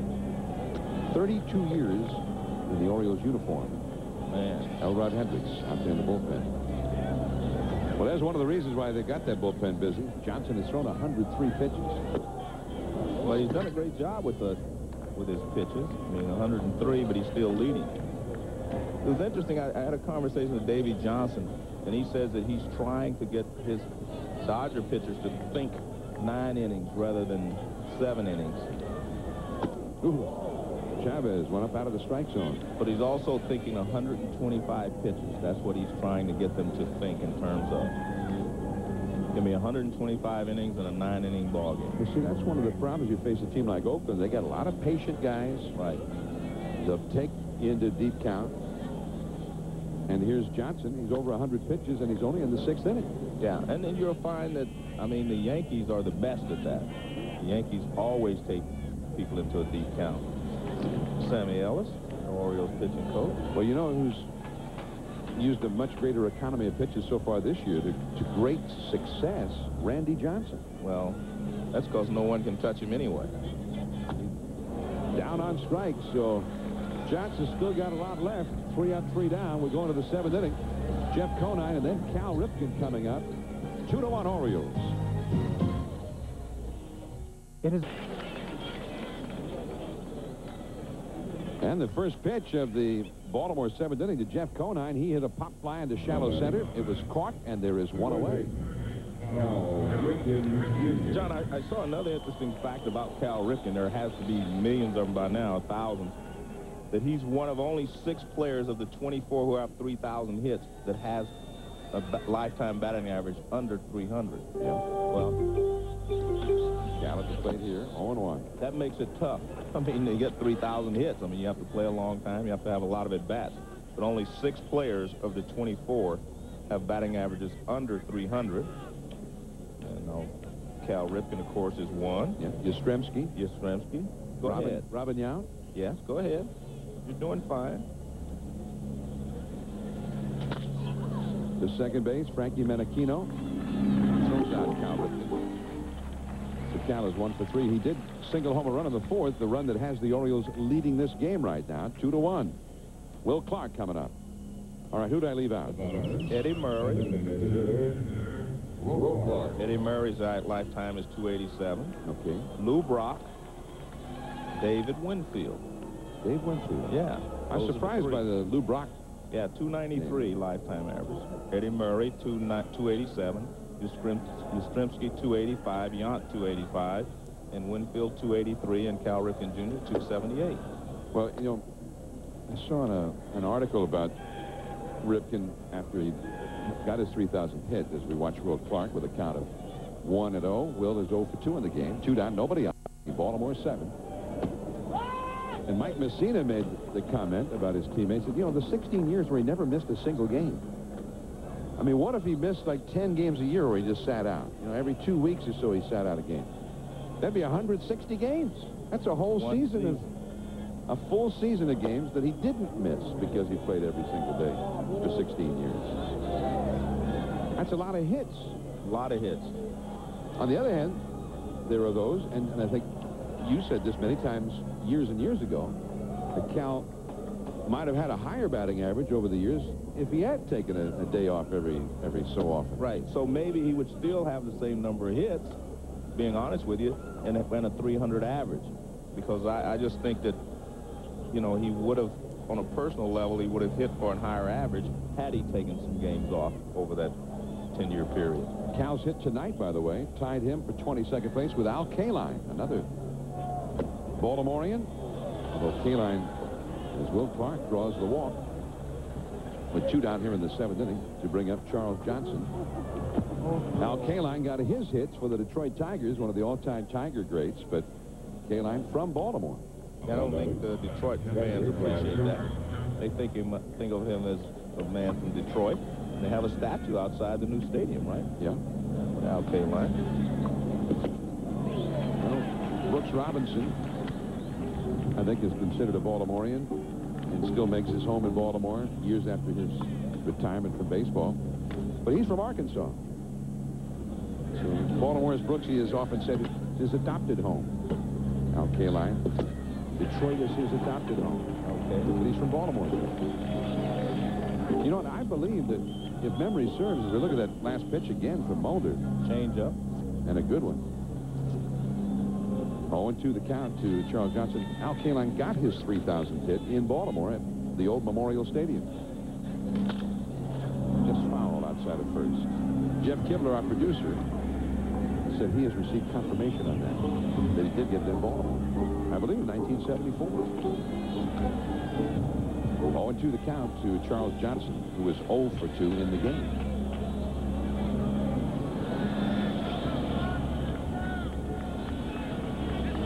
Cal Ripken hit over 300, or has in his career 5 times. It's not like he never hit 300. Cal hit 340 last year. 1991, he hit 323 and won the MVP award. 1983, he hit 318 and won the MVP award. That was the last time the Orioles won the World Series. In fact, the last time they went to the World Series. I don't want to really discuss that. And beat the Philadelphia Phillies. Phillies had a lot of older players on their roster that year. We're going to the last of the 7th inning. Oakland trailing the Orioles 2-1. ESPN Sunday Night Baseball presented by Gum Out. There's the Oakland Coliseum as seen from the Gum Out aerial cam. We're certainly glad to have them with us here in the Bay Area. We're into the last of the 7th inning, and a new pitcher's come on for Baltimore. Way down there on that mound on the middle of the infield, B.J. Ryan, a 24-year-old left-hander, facing Frankie Menachino, who has hit a double and scored Oakland's only run tonight. There's B.J. Ryan. He was acquired at the trading deadline last year from Cincinnati in the trade that sent veteran right-hander Juan Guzman over to the Reds. Menachino drives it into deep center field. Amaral going way, way back and makes the catch. Man. Well, the Orioles continue to come up big defensively. They've made several outstanding plays tonight. Well, that was an excellent play because it appeared that the ball was going to be over his head, and that probably would have been a triple because it's hit straightaway center field, and by the time they would have been able to get back to it, it would have been a triple as he hits the wall. Nice catch. Ooh. We expect these kind of catches from Junior Griffey, but nice play there by Rich Amaral. Rich Amaral, who's a guy who plays all over the place. I mean, I remember him as being an infielder. Right. But he obviously is a very fine outfielder as well. Rich Becker, the leadoff man, has been lifted here for Ryan Christensen, a pinch hitter. Christensen pulls one foul and quickly is behind in the count at 0-2. Christensen hitting .281 for the year in 32 at-bats. No homers, 3 driven in. The Oakland bullpen is busy as Ryan misses up and away. B.J. Ryan's only 24 years old, and in 6 outings so far this year for Mike Hargrove, he's only given up 1 run and 6 hits in 6 1/3 innings pitched. Slider low for a ball. In the Oakland bullpen, it's the left-hander Mike Magnante, the right-hander T.J. Matthews warming up. The Oakland starter Mark Mulder has thrown 103 pitches in 7 innings. And both of these young pitchers have been pretty impressive tonight against clubs that know how to score the runs. Well, they both pitched very well. Mulder had the one bad inning, the 4th inning, where he gave up the 2 runs. 2-2 the count. Johnson had the 1 inning in the 5th where he was in a lot of trouble. He was able to get out on a catch by B.J. Surhoff that ended the inning, but replay showed that the ball did bounce, but it was a very difficult call for the umpire. 2-2 the count. 2 runs would have scored. There were 2 down when Matt Stairs hit the pop fly in the 5th inning. Strike 3 called to Ryan Christensen, out number 2. Let's go to our colleague Alvaro Martin. John, last year the Oakland A's led the majors with 770 walks. That's about almost 5 walks a game. And that not only led the league, but also was the 5th highest total in Major League history. There's a reason for that. Throughout the system, the organization, they have selectivity awards. If you want to be the batter of the month at any of their levels, it doesn't matter if you hit 400 or get 10 home runs. You have to have a minimum amount of walks for at-bats to even be eligible for the award. Now, that also impacts these players as they move up in the organization. The more patient you are, the more selective you are, you move up quicker in the organization and you reach the majors. And, of course, that has an impact on their contractual situation as well. So there are incentives here for these people to be patient. Back to the booth. All right, Alvaro, that's very interesting. Well, John, I did not realize that that's the way they sort of gave guys an inspiration to be patient. And the reason I think it's interesting, John, is that I go back to a quote that Kenny Lofton made. He says, no one gets credit for stealing bases anymore. It's all the big sluggers. And if you don't get credit for stealing bases, you know you do not get credit for walks. So yeah. I think that's a good thing the A's are doing, showing the importance of getting on base. Miguel Tejada just hit one about 1,000 miles an hour that had Ron Washington, the third base coach, it had him thinking about all of the major moments of his life. His life flashed before his eyes there. Look out, Ron. Incoming. That wouldn't hurt much. Yeah, I'm sure he wouldn't have felt a thing. 2-2 the count. He told me a story before the game about Ron Washington breaking Cal Ripken's consecutive inning streak. Yeah. Cal once went about 5 full seasons without ever missing an inning.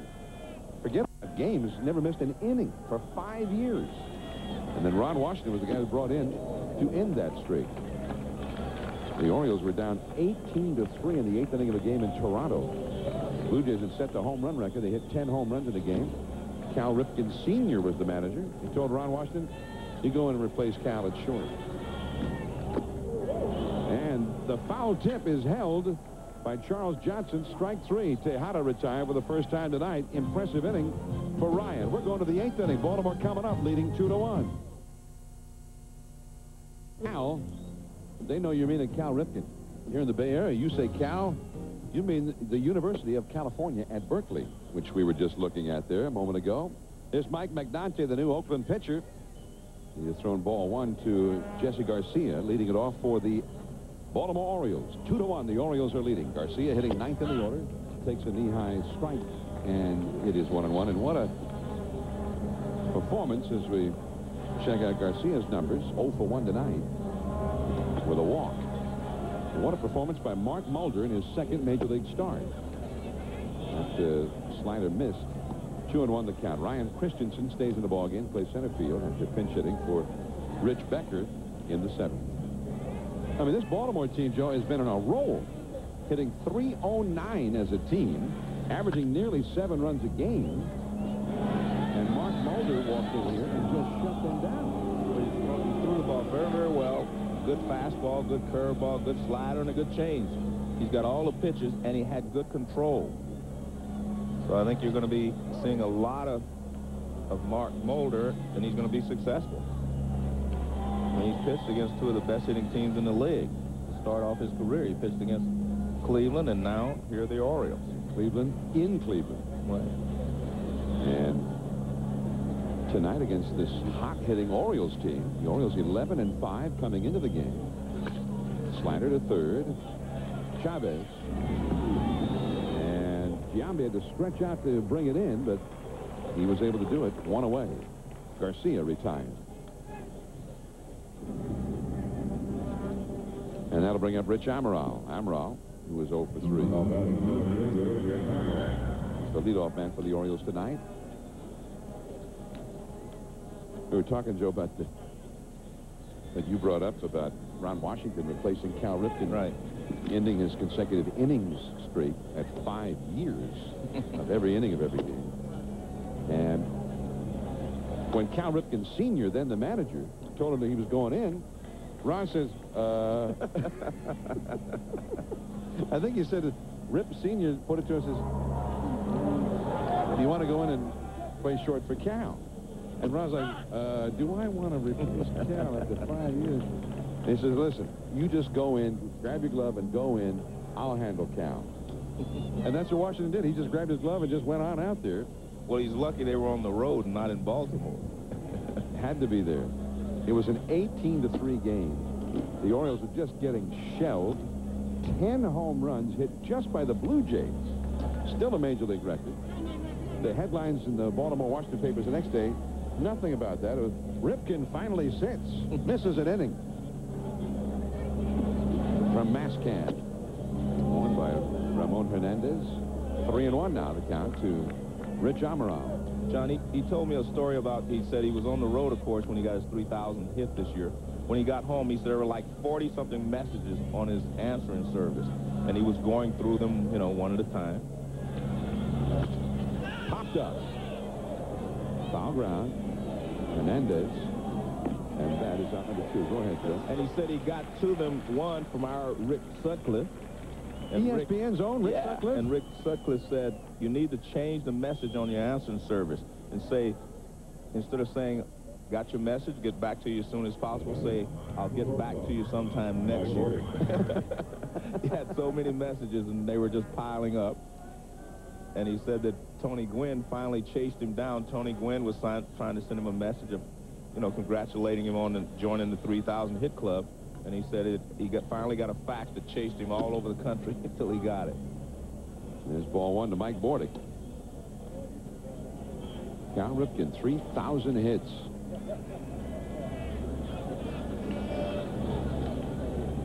Bordick, 1 for 3. His one hit was a double in the 4th inning when the Orioles got all of their hits for the game. They bunched them together. Bordick, Surhoff, Bell, and then later Cal Ripken with a clutch 2-out RBI single. And that's how they got their 2 runs against Mark Mulder. 1 ball, 1 strike to count. The Gum out in-game box score up till now. You see those hits have been few and far between, but except in that 4th inning when they got 4 of them in the span of 5 batters. Bordick through Ripken. And Ripken's RBI is the one that has the Orioles leading here in the 8th inning, 2-1. The big power coming up for the Athletics in the last of this inning. Bordick hits one deep, but there's Christensen. Left center. 3 up, 3 down. McDonte retires the side in order. Now Giambi, Jaha, and Stayers coming up. The Athletics down by a run. Baseball from Oakland. We've got a tight one, a pitcher's duel. The Orioles 2, the Athletics 1, but the big power is up now for the Athletics. Jason Giambi taking a strike. He has driven in Oakland's only run with a sacrifice fly. That was back in the 5th inning. He's also popped out and grounded out. Left-hander against left-hander here. Ooh, and he has a big home run rip there. 0-2. The Baltimore bullpen is busy. At the same time, the right-hander batting Jaha on deck. And 2 more lefties, though, after Jaha. Stayers and Green. Just off the outside. Mike Trombley will be the closer tonight for Baltimore. In the bullpen. They've given Timlin the job, I guess, the last 2 nights, and he wasn't able to come through. Well, he actually got the save here on Friday night. No swing there on the appeal. Jerry Lane ruling in favor of Giambi. 2-2. Timlin ended up getting the save, but had to get out of a bases-loaded jam Friday. And then was not left in to get out of another big jam yesterday. They brought in Buddy Groom to wrap it up. I got to play. This B.J. Ryan, Joe, he looks pretty tough. Well, he's thrown nothing but fastballs, doesn't look like. He thrown a sinker or two, but I haven't seen him throw any breaking balls yet. But he looks like he has great movement on his fastball.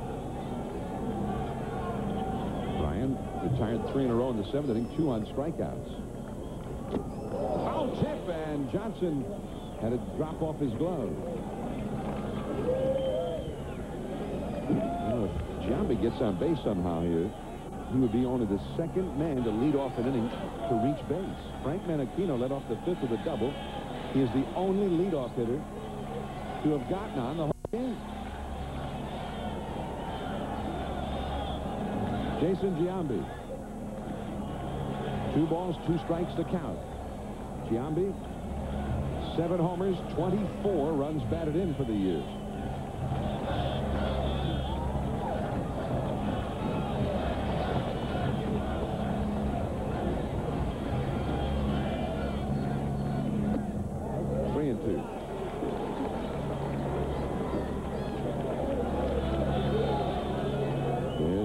John Jaha awaiting his turn on deck.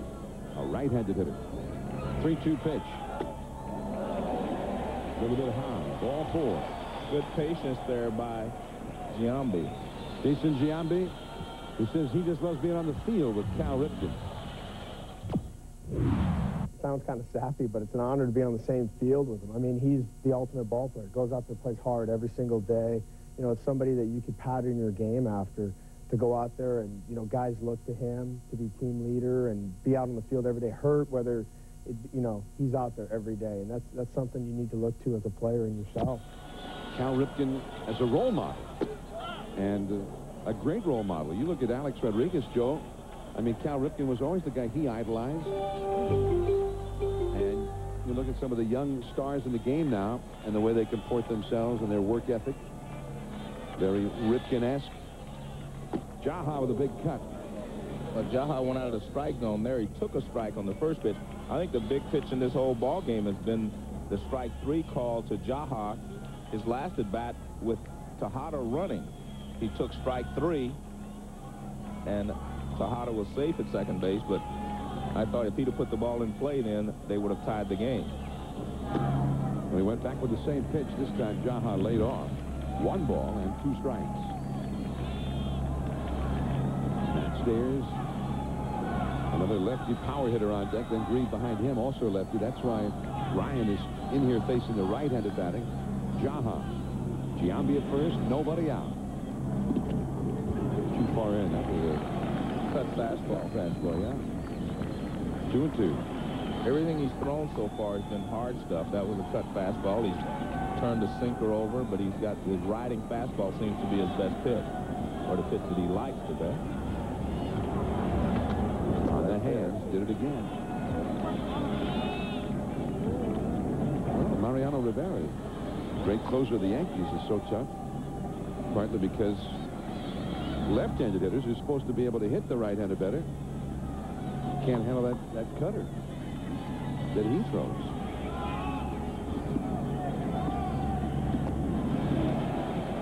Now he has run out of room with which to maneuver.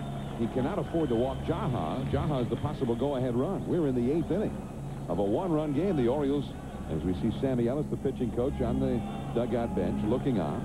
The Orioles lead by just the 1. And he struck him out. He chased that high one. Hard times for John Jaha. Now Matt Stairs. Last time he was up, there were runners at 2nd and 3rd with 2 down. In the 5th inning, and he had a little pop fly. Well, John, I think the way you can tell is watch the fingers are pointed down. Anytime the fingers are pointed down, you can't catch the ball. Well, with the reaction of the fans, I'm second-guess myself. Yeah, I think he short off the ball. It cost us 2 runs.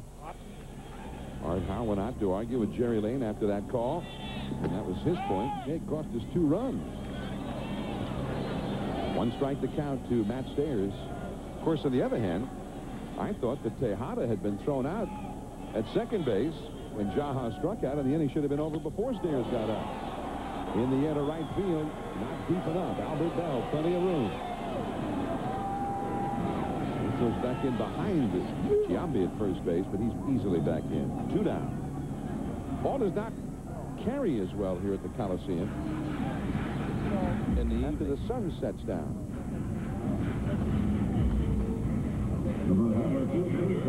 Come out in-game box score for Oakland. Not much there. Only 4 hits for the Athletics. Jason Giambi with the only RBI. I mean, this has been a pitcher's night all the way around. 2-1, the Orioles leading the Athletics. The Orioles trying to complete a sweep of this series. Ben Grieve, the hitter. Strike, and it's 0-1. Good job by Mike Hargrove having Ryan ready for the middle of this order, you know, to be able to face Giambi, Jaha Stairs, and Ben Grieve. A lot of times managers do not get credit for having their bullpens and having things set up so that they can, you know, have things in their favor rather than the percentages go against them. Hargrove has 3 lefties in the bullpen. One of them, Chuck McElroy, has been very ineffective. The other, Buddy Groom, has been very effective the first 2 games of this series. But Hargrove wants to give him the night off tonight because he's worked 2 straight days. So Ryan's his lefty. He wants to give Timlin the night off because Timlin's worked 2 straight days coming off the disabled list. Actually 3 straight days. Before they got to town, there's Timlin. So Trombley is the closer. John, what we saw there with Mike Hargrove, he was moving Cal Ripken to a spot he wanted. Cal was covering the line a little bit more, and Mike Hargrove wanted to move a little bit more towards shortstop. So Ripken is over near the line at third, but not as close to the line as he had been for the left-handed batter. Ooh, that was close. And you see Mike Hargrove yelling. He thought it was a pretty good pitch as well. Now, the Orioles bullpen has not overall been as bad as those numbers would suggest. Well, Ripken, because he had been moved over, gets to that ball and gets the force out at second with Garcia covering. Well, that's when you have to give credit to Mike Hargrove.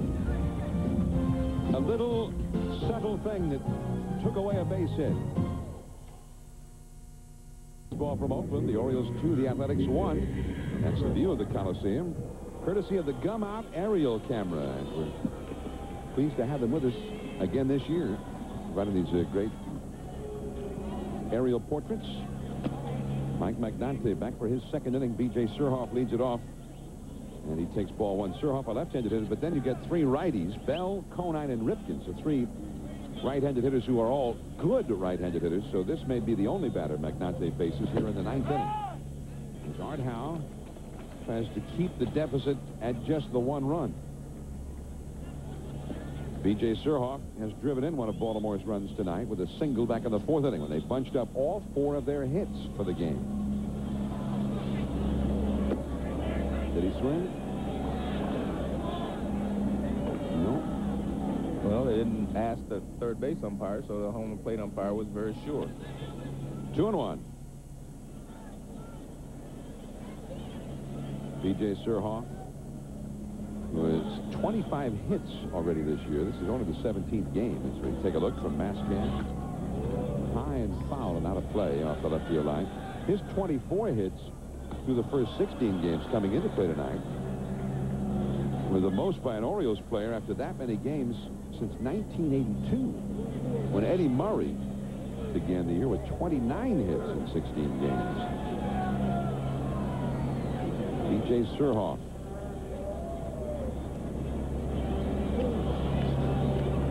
Two and two the count. Surhoff now 35 years of age. The Orioles have 7 players in the lineup tonight who are 33 years old or older. Out of play again. 2 balls, 2 strikes to Surhoff. They're the oldest team on their 25-man roster in the majors. 32.4 years of age is the average age of the 25 men. Next, the New York Mets, a little below 32 years old. That was close. 3-2. Magnante looks none too happy. Well, he takes a little off of this. It's a changeup.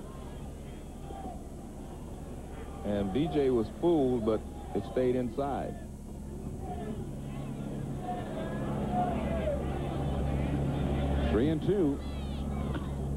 Down the left field line, that is a foul ball.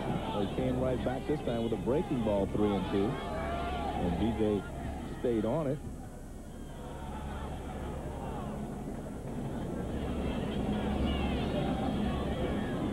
Magnante throws a breaking ball. Well, see, it's moving away. That's a changeup, actually, but it moved.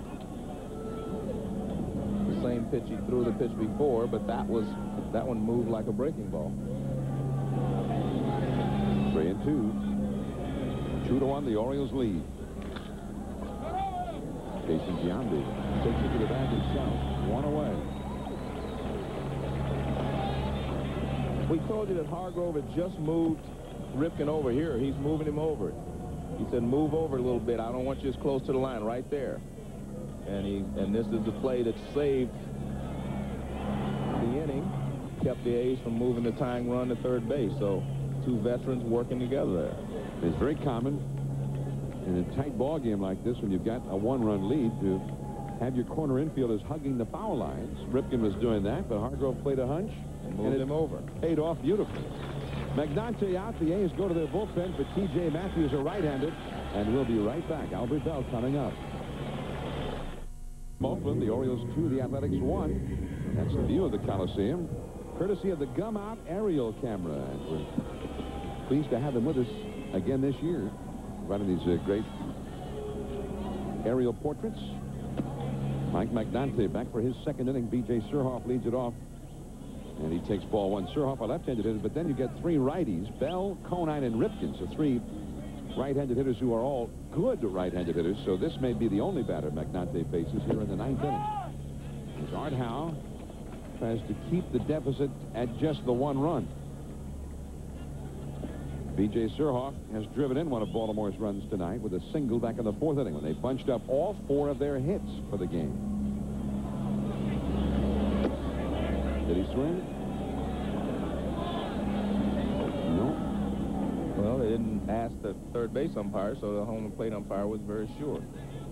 2-1. B.J. Surhoff was 25 hits already this year. This is only the 17th game. As we take a look from Mascan.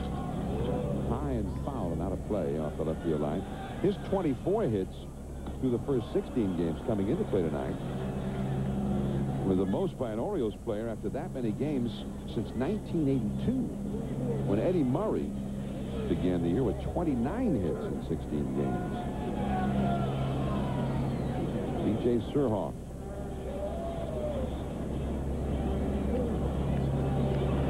Two and two the count.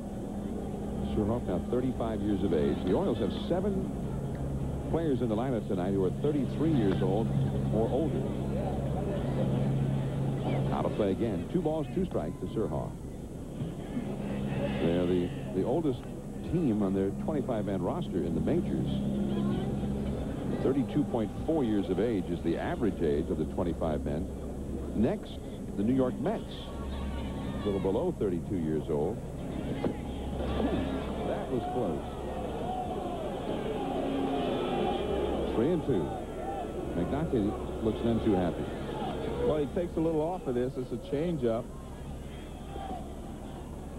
And B.J. was fooled, but it stayed inside.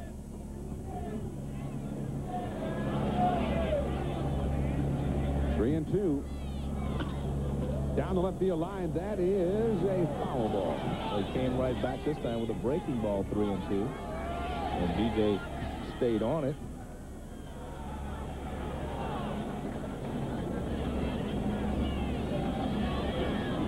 Magnante throws a breaking ball. Well, see, it's moving away. That's a changeup, actually, but it moved. The same pitch he threw the pitch before, but that one moved like a breaking ball. 3-2. 2-1, the Orioles lead. Jason Giambi takes it to the bag himself. 1 away. We told you that Hargrove had just moved Ripken over here. He's moving him over. He said, move over a little bit. I don't want you as close to the line, right there. And this is the play that saved the inning, kept the A's from moving the tying run to third base. So two veterans working together there. It's very common in a tight ball game like this, when you've got a one-run lead, to have your corner infielders hugging the foul lines. Ripken was doing that, but Hargrove played a hunch and moved him over. Paid off beautifully. Magnante out. The A's go to their bullpen for T.J. Matthews, a right-hander, and we'll be right back. Albert Bell coming up. ESPN Studios, I'm Reese Davis. We hope you're enjoying our encore presentation of Major League Baseball, but due to time constraints, we are going to move ahead to further action in our coverage. Now let's get you back out to the ballpark. ESPN Sunday Night Baseball, last of the ninth inning. The Orioles 3 outs away from a sweep here over the Athletics. And there's Mike Trombley, formerly with the Minnesota Twins, now trying to get the save here tonight for the Orioles. And he'll face the last third of the Athletics batting order in a 2-1 ball game. Now, Baltimore did win the first 2 games of this series, but the Athletics did not go quietly in the ninth inning in either one of those games. They ended up with the bases loaded 2 days in a row before losing by 2 runs on Friday and 1 run yesterday. Well, here is Ramon Hernandez. Hernandez 1 for 3 tonight, but only 3 for 28 against right-handed pitching for the year. Well, it appears to me, John, that the wind is blowing out toward right and right center. And maybe a little difficult to hit one out in left field at this point. And here's Trombley.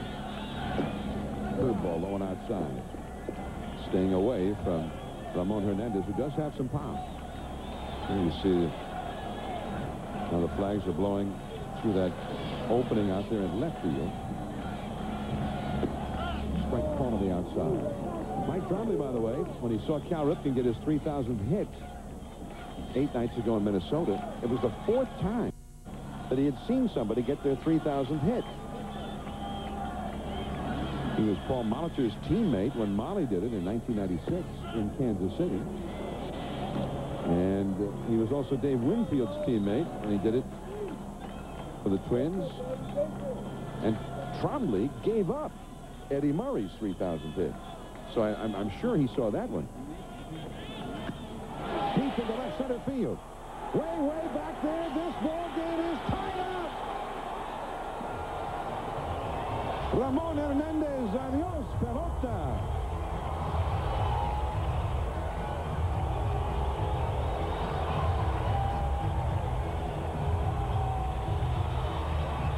Well, I guess you can hit it out of here with a hanging curveball. He made 2 good pitches with fastballs away and then came back with a curveball.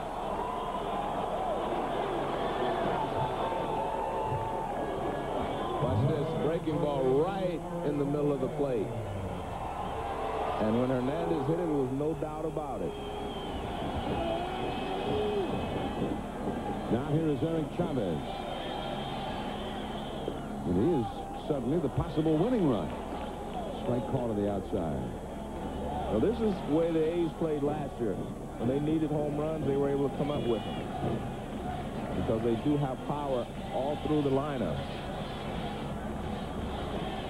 In the dirt. 1 ball, 1 strike. Chavez has hit 3 homers this year. He got 14 batted in. He's got terrific power. The young Ramon Hernandez is going deep. 23 years old. Here's the 22-year-old Chavez.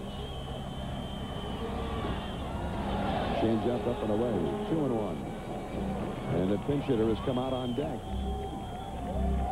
Another left-handed hitter. Here's Jeremy Giambi. 2-1 the count to Chavez. Oh, he had the big rip. 2-2 the count. Don't forget now, when the ball game's over, stay tuned for Sports Center. Home run history made today at the Skydome in Toronto by the Yankees. NBA playoffs have begun in a conversation with Vince Carter. 2-2. And a full count.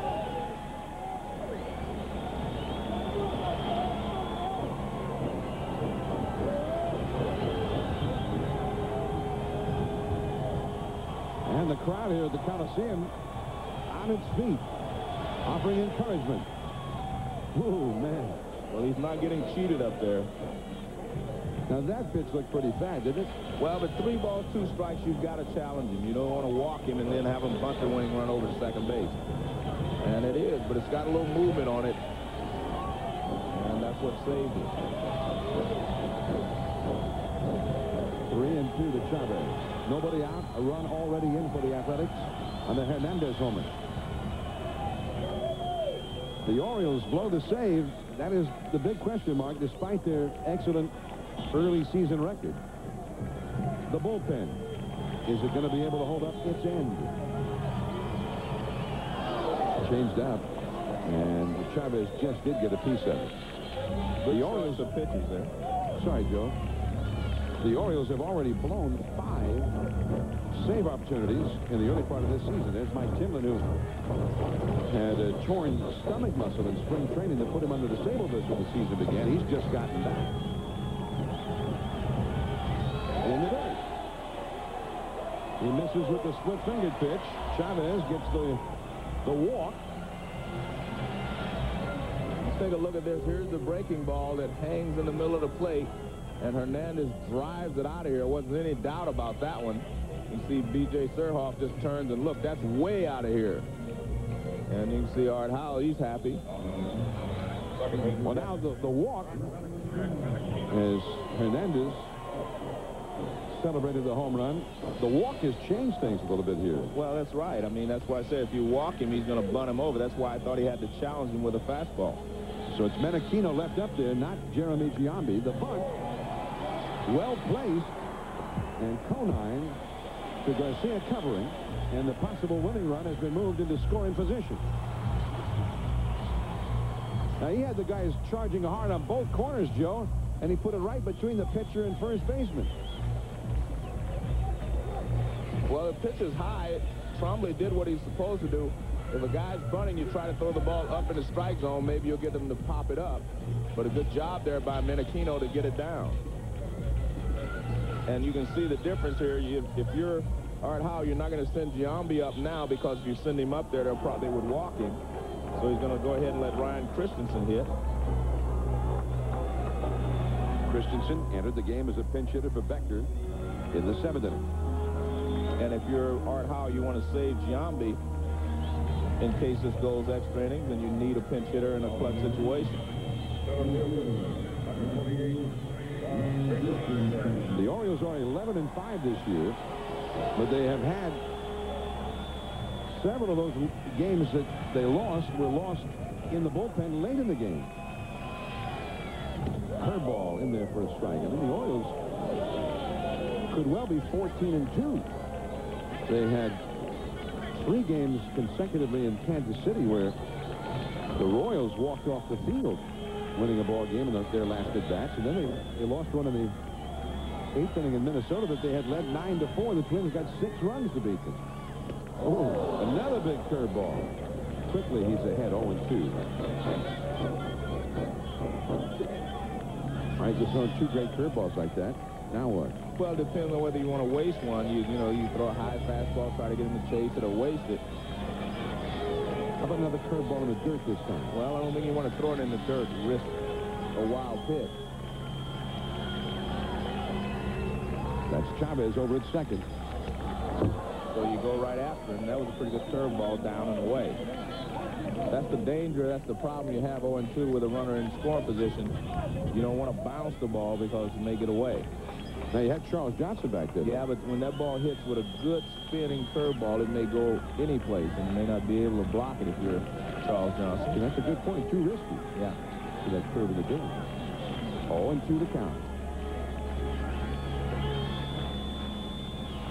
Tries to go inside, ends up in the dirt, and Charles Johnson, sure enough, keeps the ball in front of him and keeps Chavez at second base.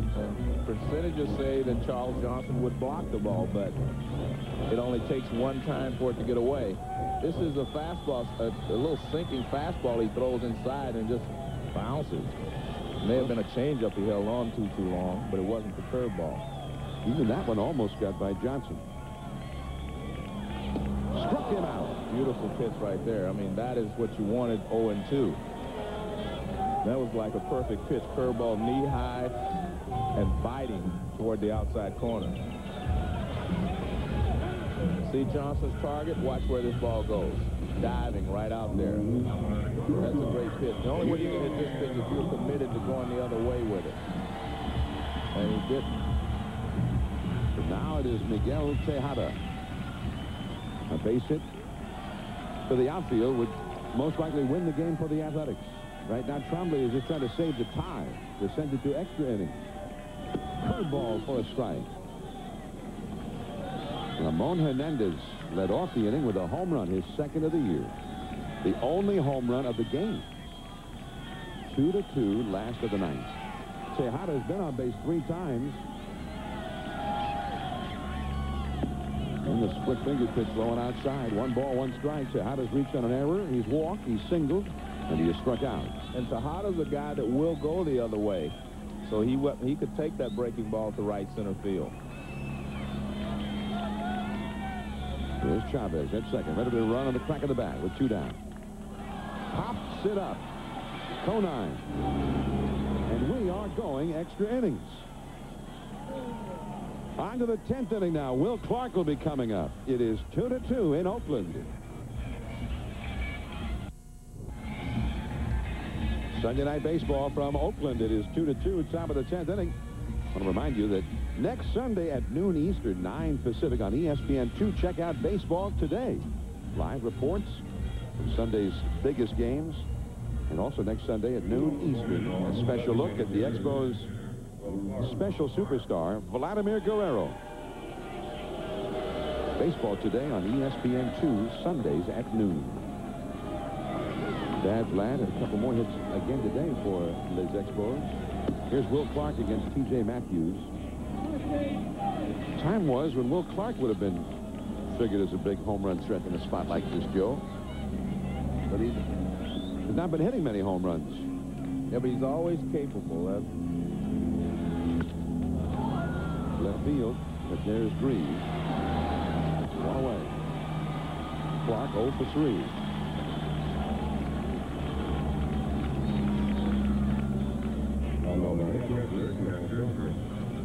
Vladimir Guerrero today was 2 for 3 against Milwaukee.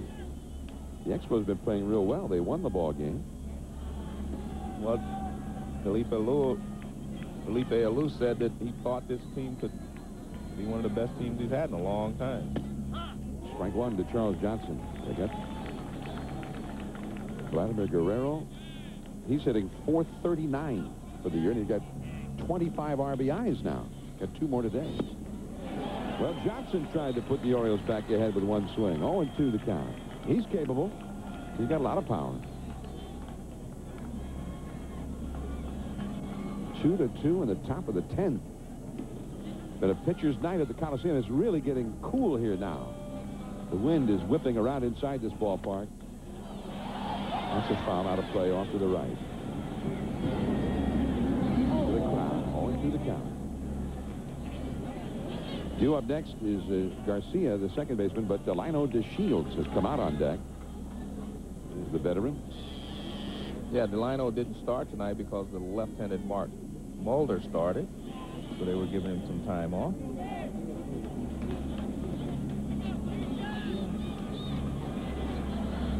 Johnson 0 for 3 in the game. No balls, 2 strikes the count. Chavez hugging the line at third for Oakland. Oh, nice pitch. Strike 3 call. Well, the reason we are here in the 10th inning is because Hernandez hit a home run to tie it. There he is, the catcher. Take a look at this. You'll see that he gets it right out in front. Right there, beautiful swing. Just underneath, just slight uppercut. Gets enough of it to drive it out of the ballpark. Now Delino DeShields comes up as the pinch hitter for Garcia. First ball swinging, and Aquino, and just like that, the inning is over. Now the Athletics have their top sluggers coming up. After a 7-pitch inning for T.J. Matthews, it'll be Giambi, Jaha, and Matt Stayers. 2-2 in Oakland.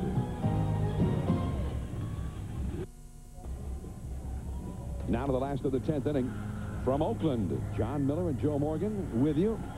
And there is Tim Worrell on the pitch now for the Athletics. In relief of Trombley. So Trombley unable to get the save. And Tim Worrell on for the Orioles now.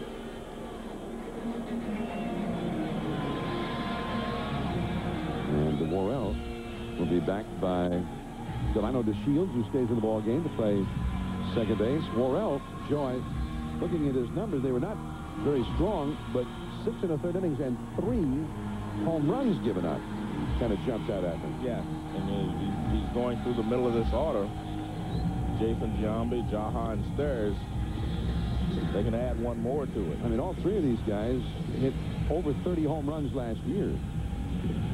In fact, the 3 of them combined for 106 home runs last year. So Giambi will lead it off against Worrell. And the one thing about the A's, John, they do go for it late in the ball game. So it won't be surprising to see him swing for the big fly here. No. Jason Giambi. Over at first base, Jeff Conine back near the outfield grass and hugging the foul line. The outfield deep and straight away. Worrell working from the stretch. Fastball at the knees. That one, I don't know, seemed to surprise Giambi. 0-1. Well, it had movement in. It would look like a cutter rather than just a straight fastball. Oh, man, that was up, and he had the big rip. There's Jeremy Giambi. He's come out on deck to apparently act as a pinch hitter for Jaha. Jaha, who has not had a hit yet this year against a right-handed pitcher. 2 strikes to Jason Giambi. Tim Worrell. Giambi backs away. Tim Worrell's brother, Todd Worrell, used to be an outstanding closer in the big leagues for a long time. Curves him off the outside. Well, if he put that one into the strike zone, Jason would be going back to the dugout, I think. Well, he was trying to do exactly what he did. Start it off the plate and just get the back door, just get it over the edge. 1-2. And he tantalized him with a fastball up out of the strike zone. Jason Giambi walked over 100 times last year. He would not offer. And he had good patience against B.J. Ryan, his last at bat, to get on by a walk. Curveball. Delano DeShields grabs it on the hop. And Giambi is retired. 1 away. Hit it hard, but right to Delano. That's a pretty good curveball there. It was down. Well down, and Giambi went down to get it. No way well to hit it underneath it. Yeah. Well, hit it as hard as he could. Watch where it ends up. This pitch is almost going to bounce. Look at that. Good swing, but you can't get underneath that curveball right there. So pretty good job of pitching by Tim Worrell to a very dangerous bat. Jason Giambi, 1 away, and now Jeremy Giambi. Jeremy acquired from the Kansas City Royals this spring. He has not yet gotten it going with the bat. Strike called on the outside. He is not the big home run threat of his brother. But he hit .285 last year for Kansas City. 2-2, last of the 10th inning. Matt Stairs is on deck.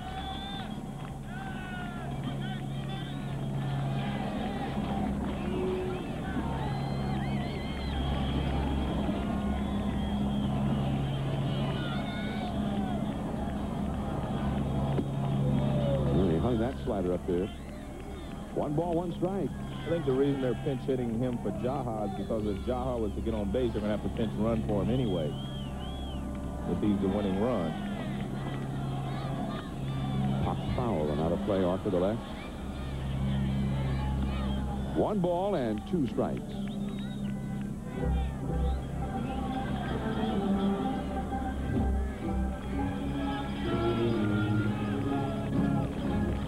Center will follow the ball game, so stay tuned for that.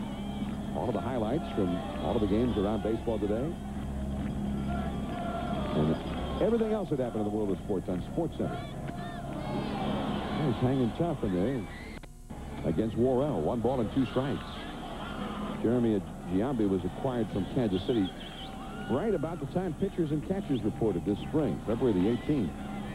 To give up a young pitcher, Brett Laxton, to get Jeremy. To unite the Giambi brothers. 1 ball and 2 strikes. Curveball. Back to the screen. Jeremy trying to do what Jason could not against Worrell. That's get something going here for the Athletics. 2-2. Oakland tying the game in the 9th on the Ramon Hernandez home run. The hot-hitting Orioles shut down by the young Mark Mulder.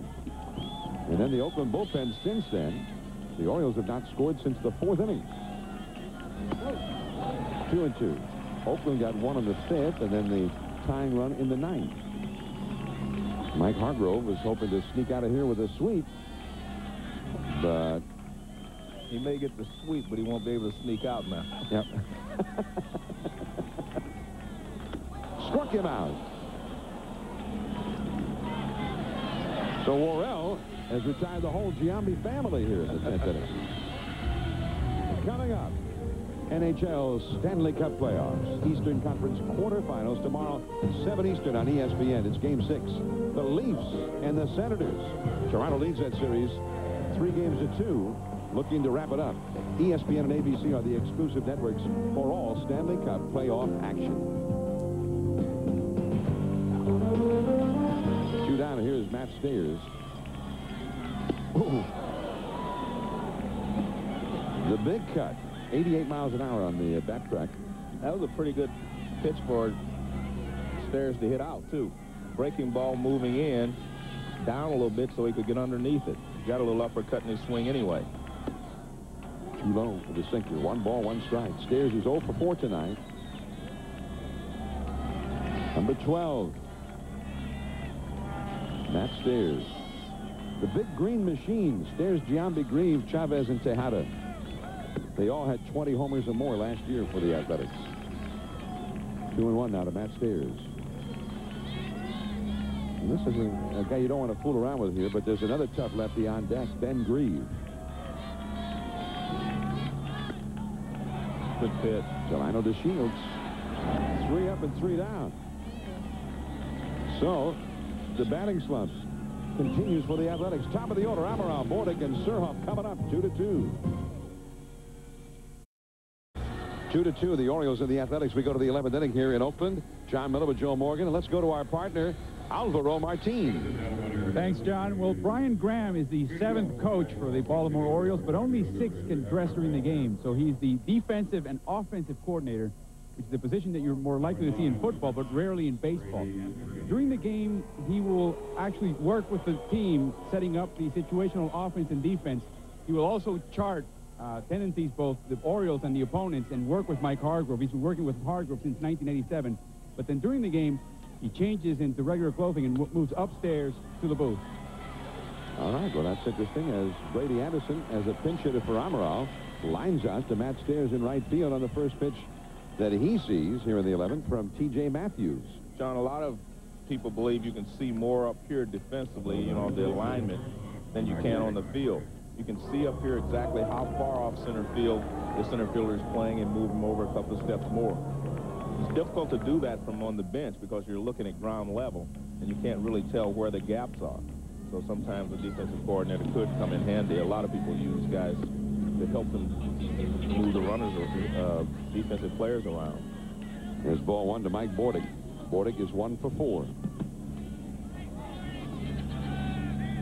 I remember at various times the Yankees, the Dodgers, they had their eye in the sky, they used to call them. 2-0 now to Mike Bordick. The Athletics bullpen is busy as T.J. Matthews works here in the 11th. Back to the screen. 2 balls and a strike to Bordick. B.J. Surhoff on deck.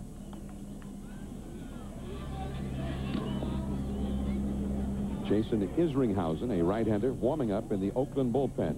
It's their closer ordinarily. But when you're a home team in a tie ball game in extra innings, there's not going to be a save opportunity.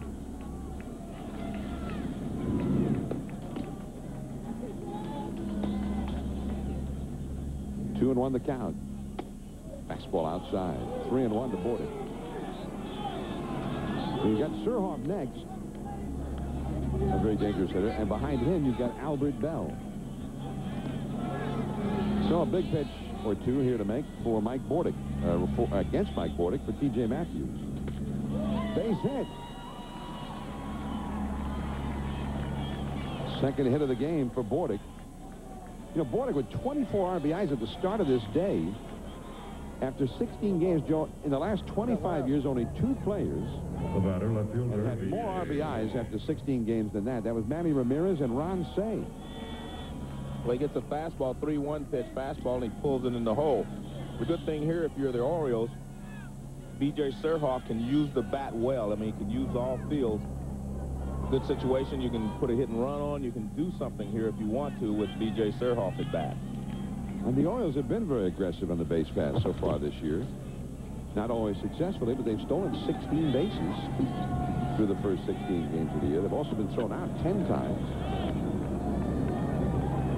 But Hargrove obviously does not want them to be just a one base at a time kind of a ball club. Surhoff has driven in a run tonight with a single. Matthews just misses on the outside, and that will send Ramon Hernandez, the catcher, out to the mound to talk to Matthews.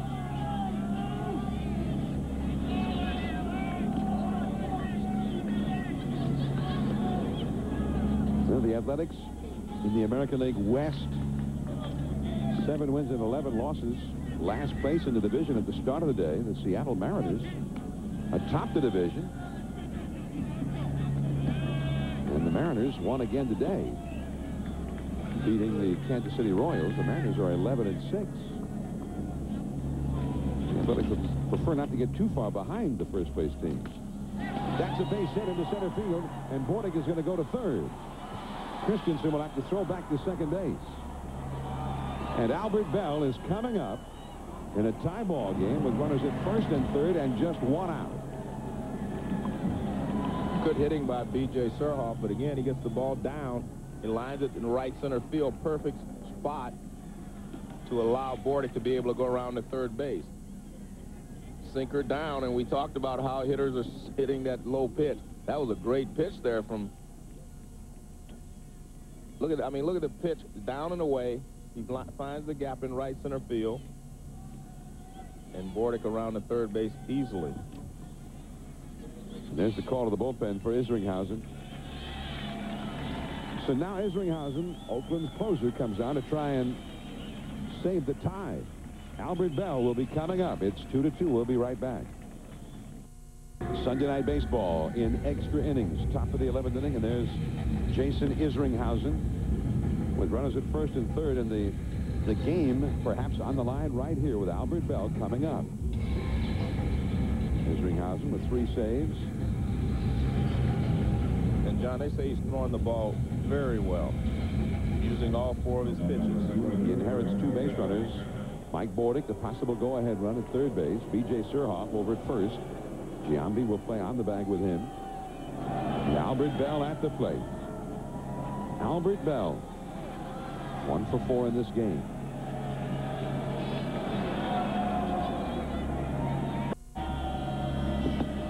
Slider outside and low, ball 1. Albert Bell has averaged 132 RBIs a year for the last 5 years.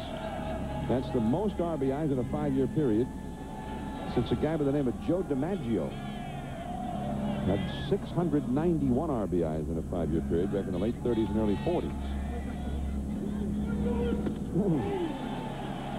1-1. Albert saw that ball was up, so he went after it, but the ball just kept biting and moving away from him.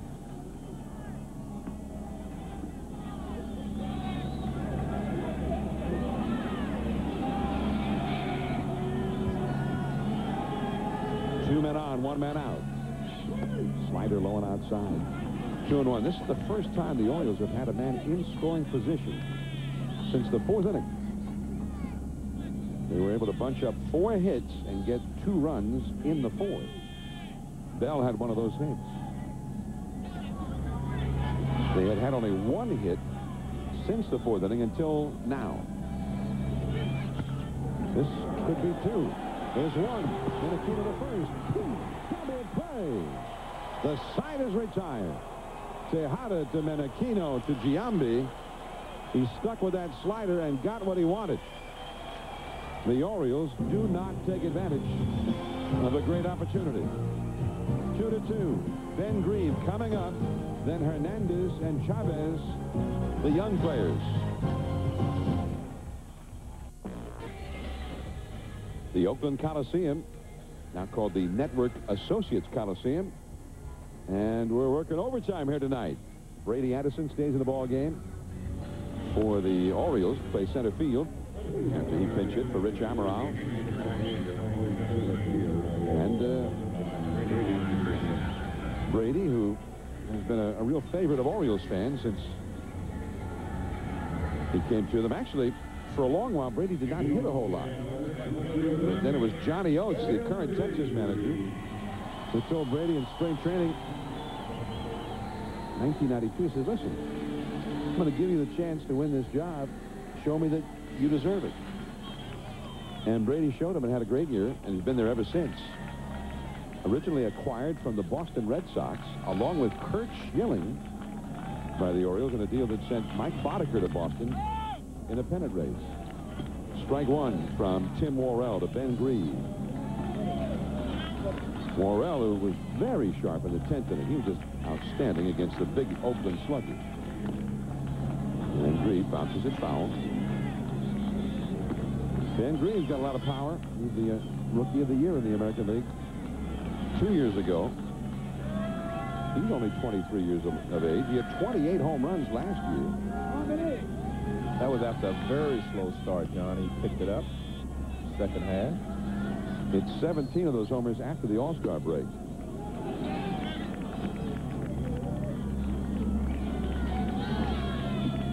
Sports Center follows the ball game. Stay tuned. Everything that happened in baseball and everywhere in sports coming up on Sports Center. Worrell tries to pick up the outside with that slider and misses. 2-2 to the dangerous Ben Grieve. He's got one of those sweet swings that the scouts are always looking for.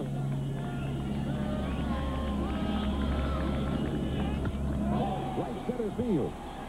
Base hit. Brady Anderson hustling over and it skips by him.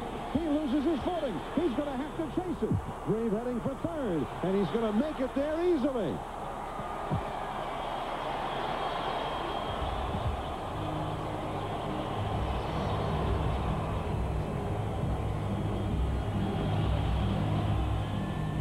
It looked like a single with Anderson over there. I don't know that it hydroplaned across the grass or what, but it sure fooled Brady Anderson. Well, I'll tell you what it did. It was hit so hard. I mean, this ball is smoked in the right center field. I mean, this is a line shot, and you see it skip past him, and then he slipped after it skipped past him. So he's gone over trying to cut it off. No way he could cut that ball off. It just hit too hard. And then all of a sudden he slips down, and the ball went to center field instead of right center. If it bounced to right center, Bell would have been there. Well, that's Grieve's first triple since his Rookie of the Year season. So now, Ramon Hernandez, who homered in the 9th inning, except this game next inning, is going to be walked intentionally. And they might do the same with the next hitter, Eric Chavez. Well, I think you have to. You have to walk the bases loaded to give yourself a chance to force the runner at the plate. And one thing that happened is they used Jeremy Giambi to pinch hit for Jaha. And I thought he would have saved him for this moment since they were going to extra innings, but he decided to use him last inning, so he doesn't have him on the bench anymore. There's Hargrove signaling for the intentional walk also to Chavez to load the bases. Why load the bases, Joe? Well, because you have a force out at the plate. And you know exactly where you're going all the time. So it takes a little heat off the infield. Yeah, the infielders do not have to make a decision. They know exactly where they're going. They're going home, and then you're going to play the infield in. You try to go home to first for a double play instead of playing back and trying to get out of it. You can't play back in this situation because of double play within the ball game.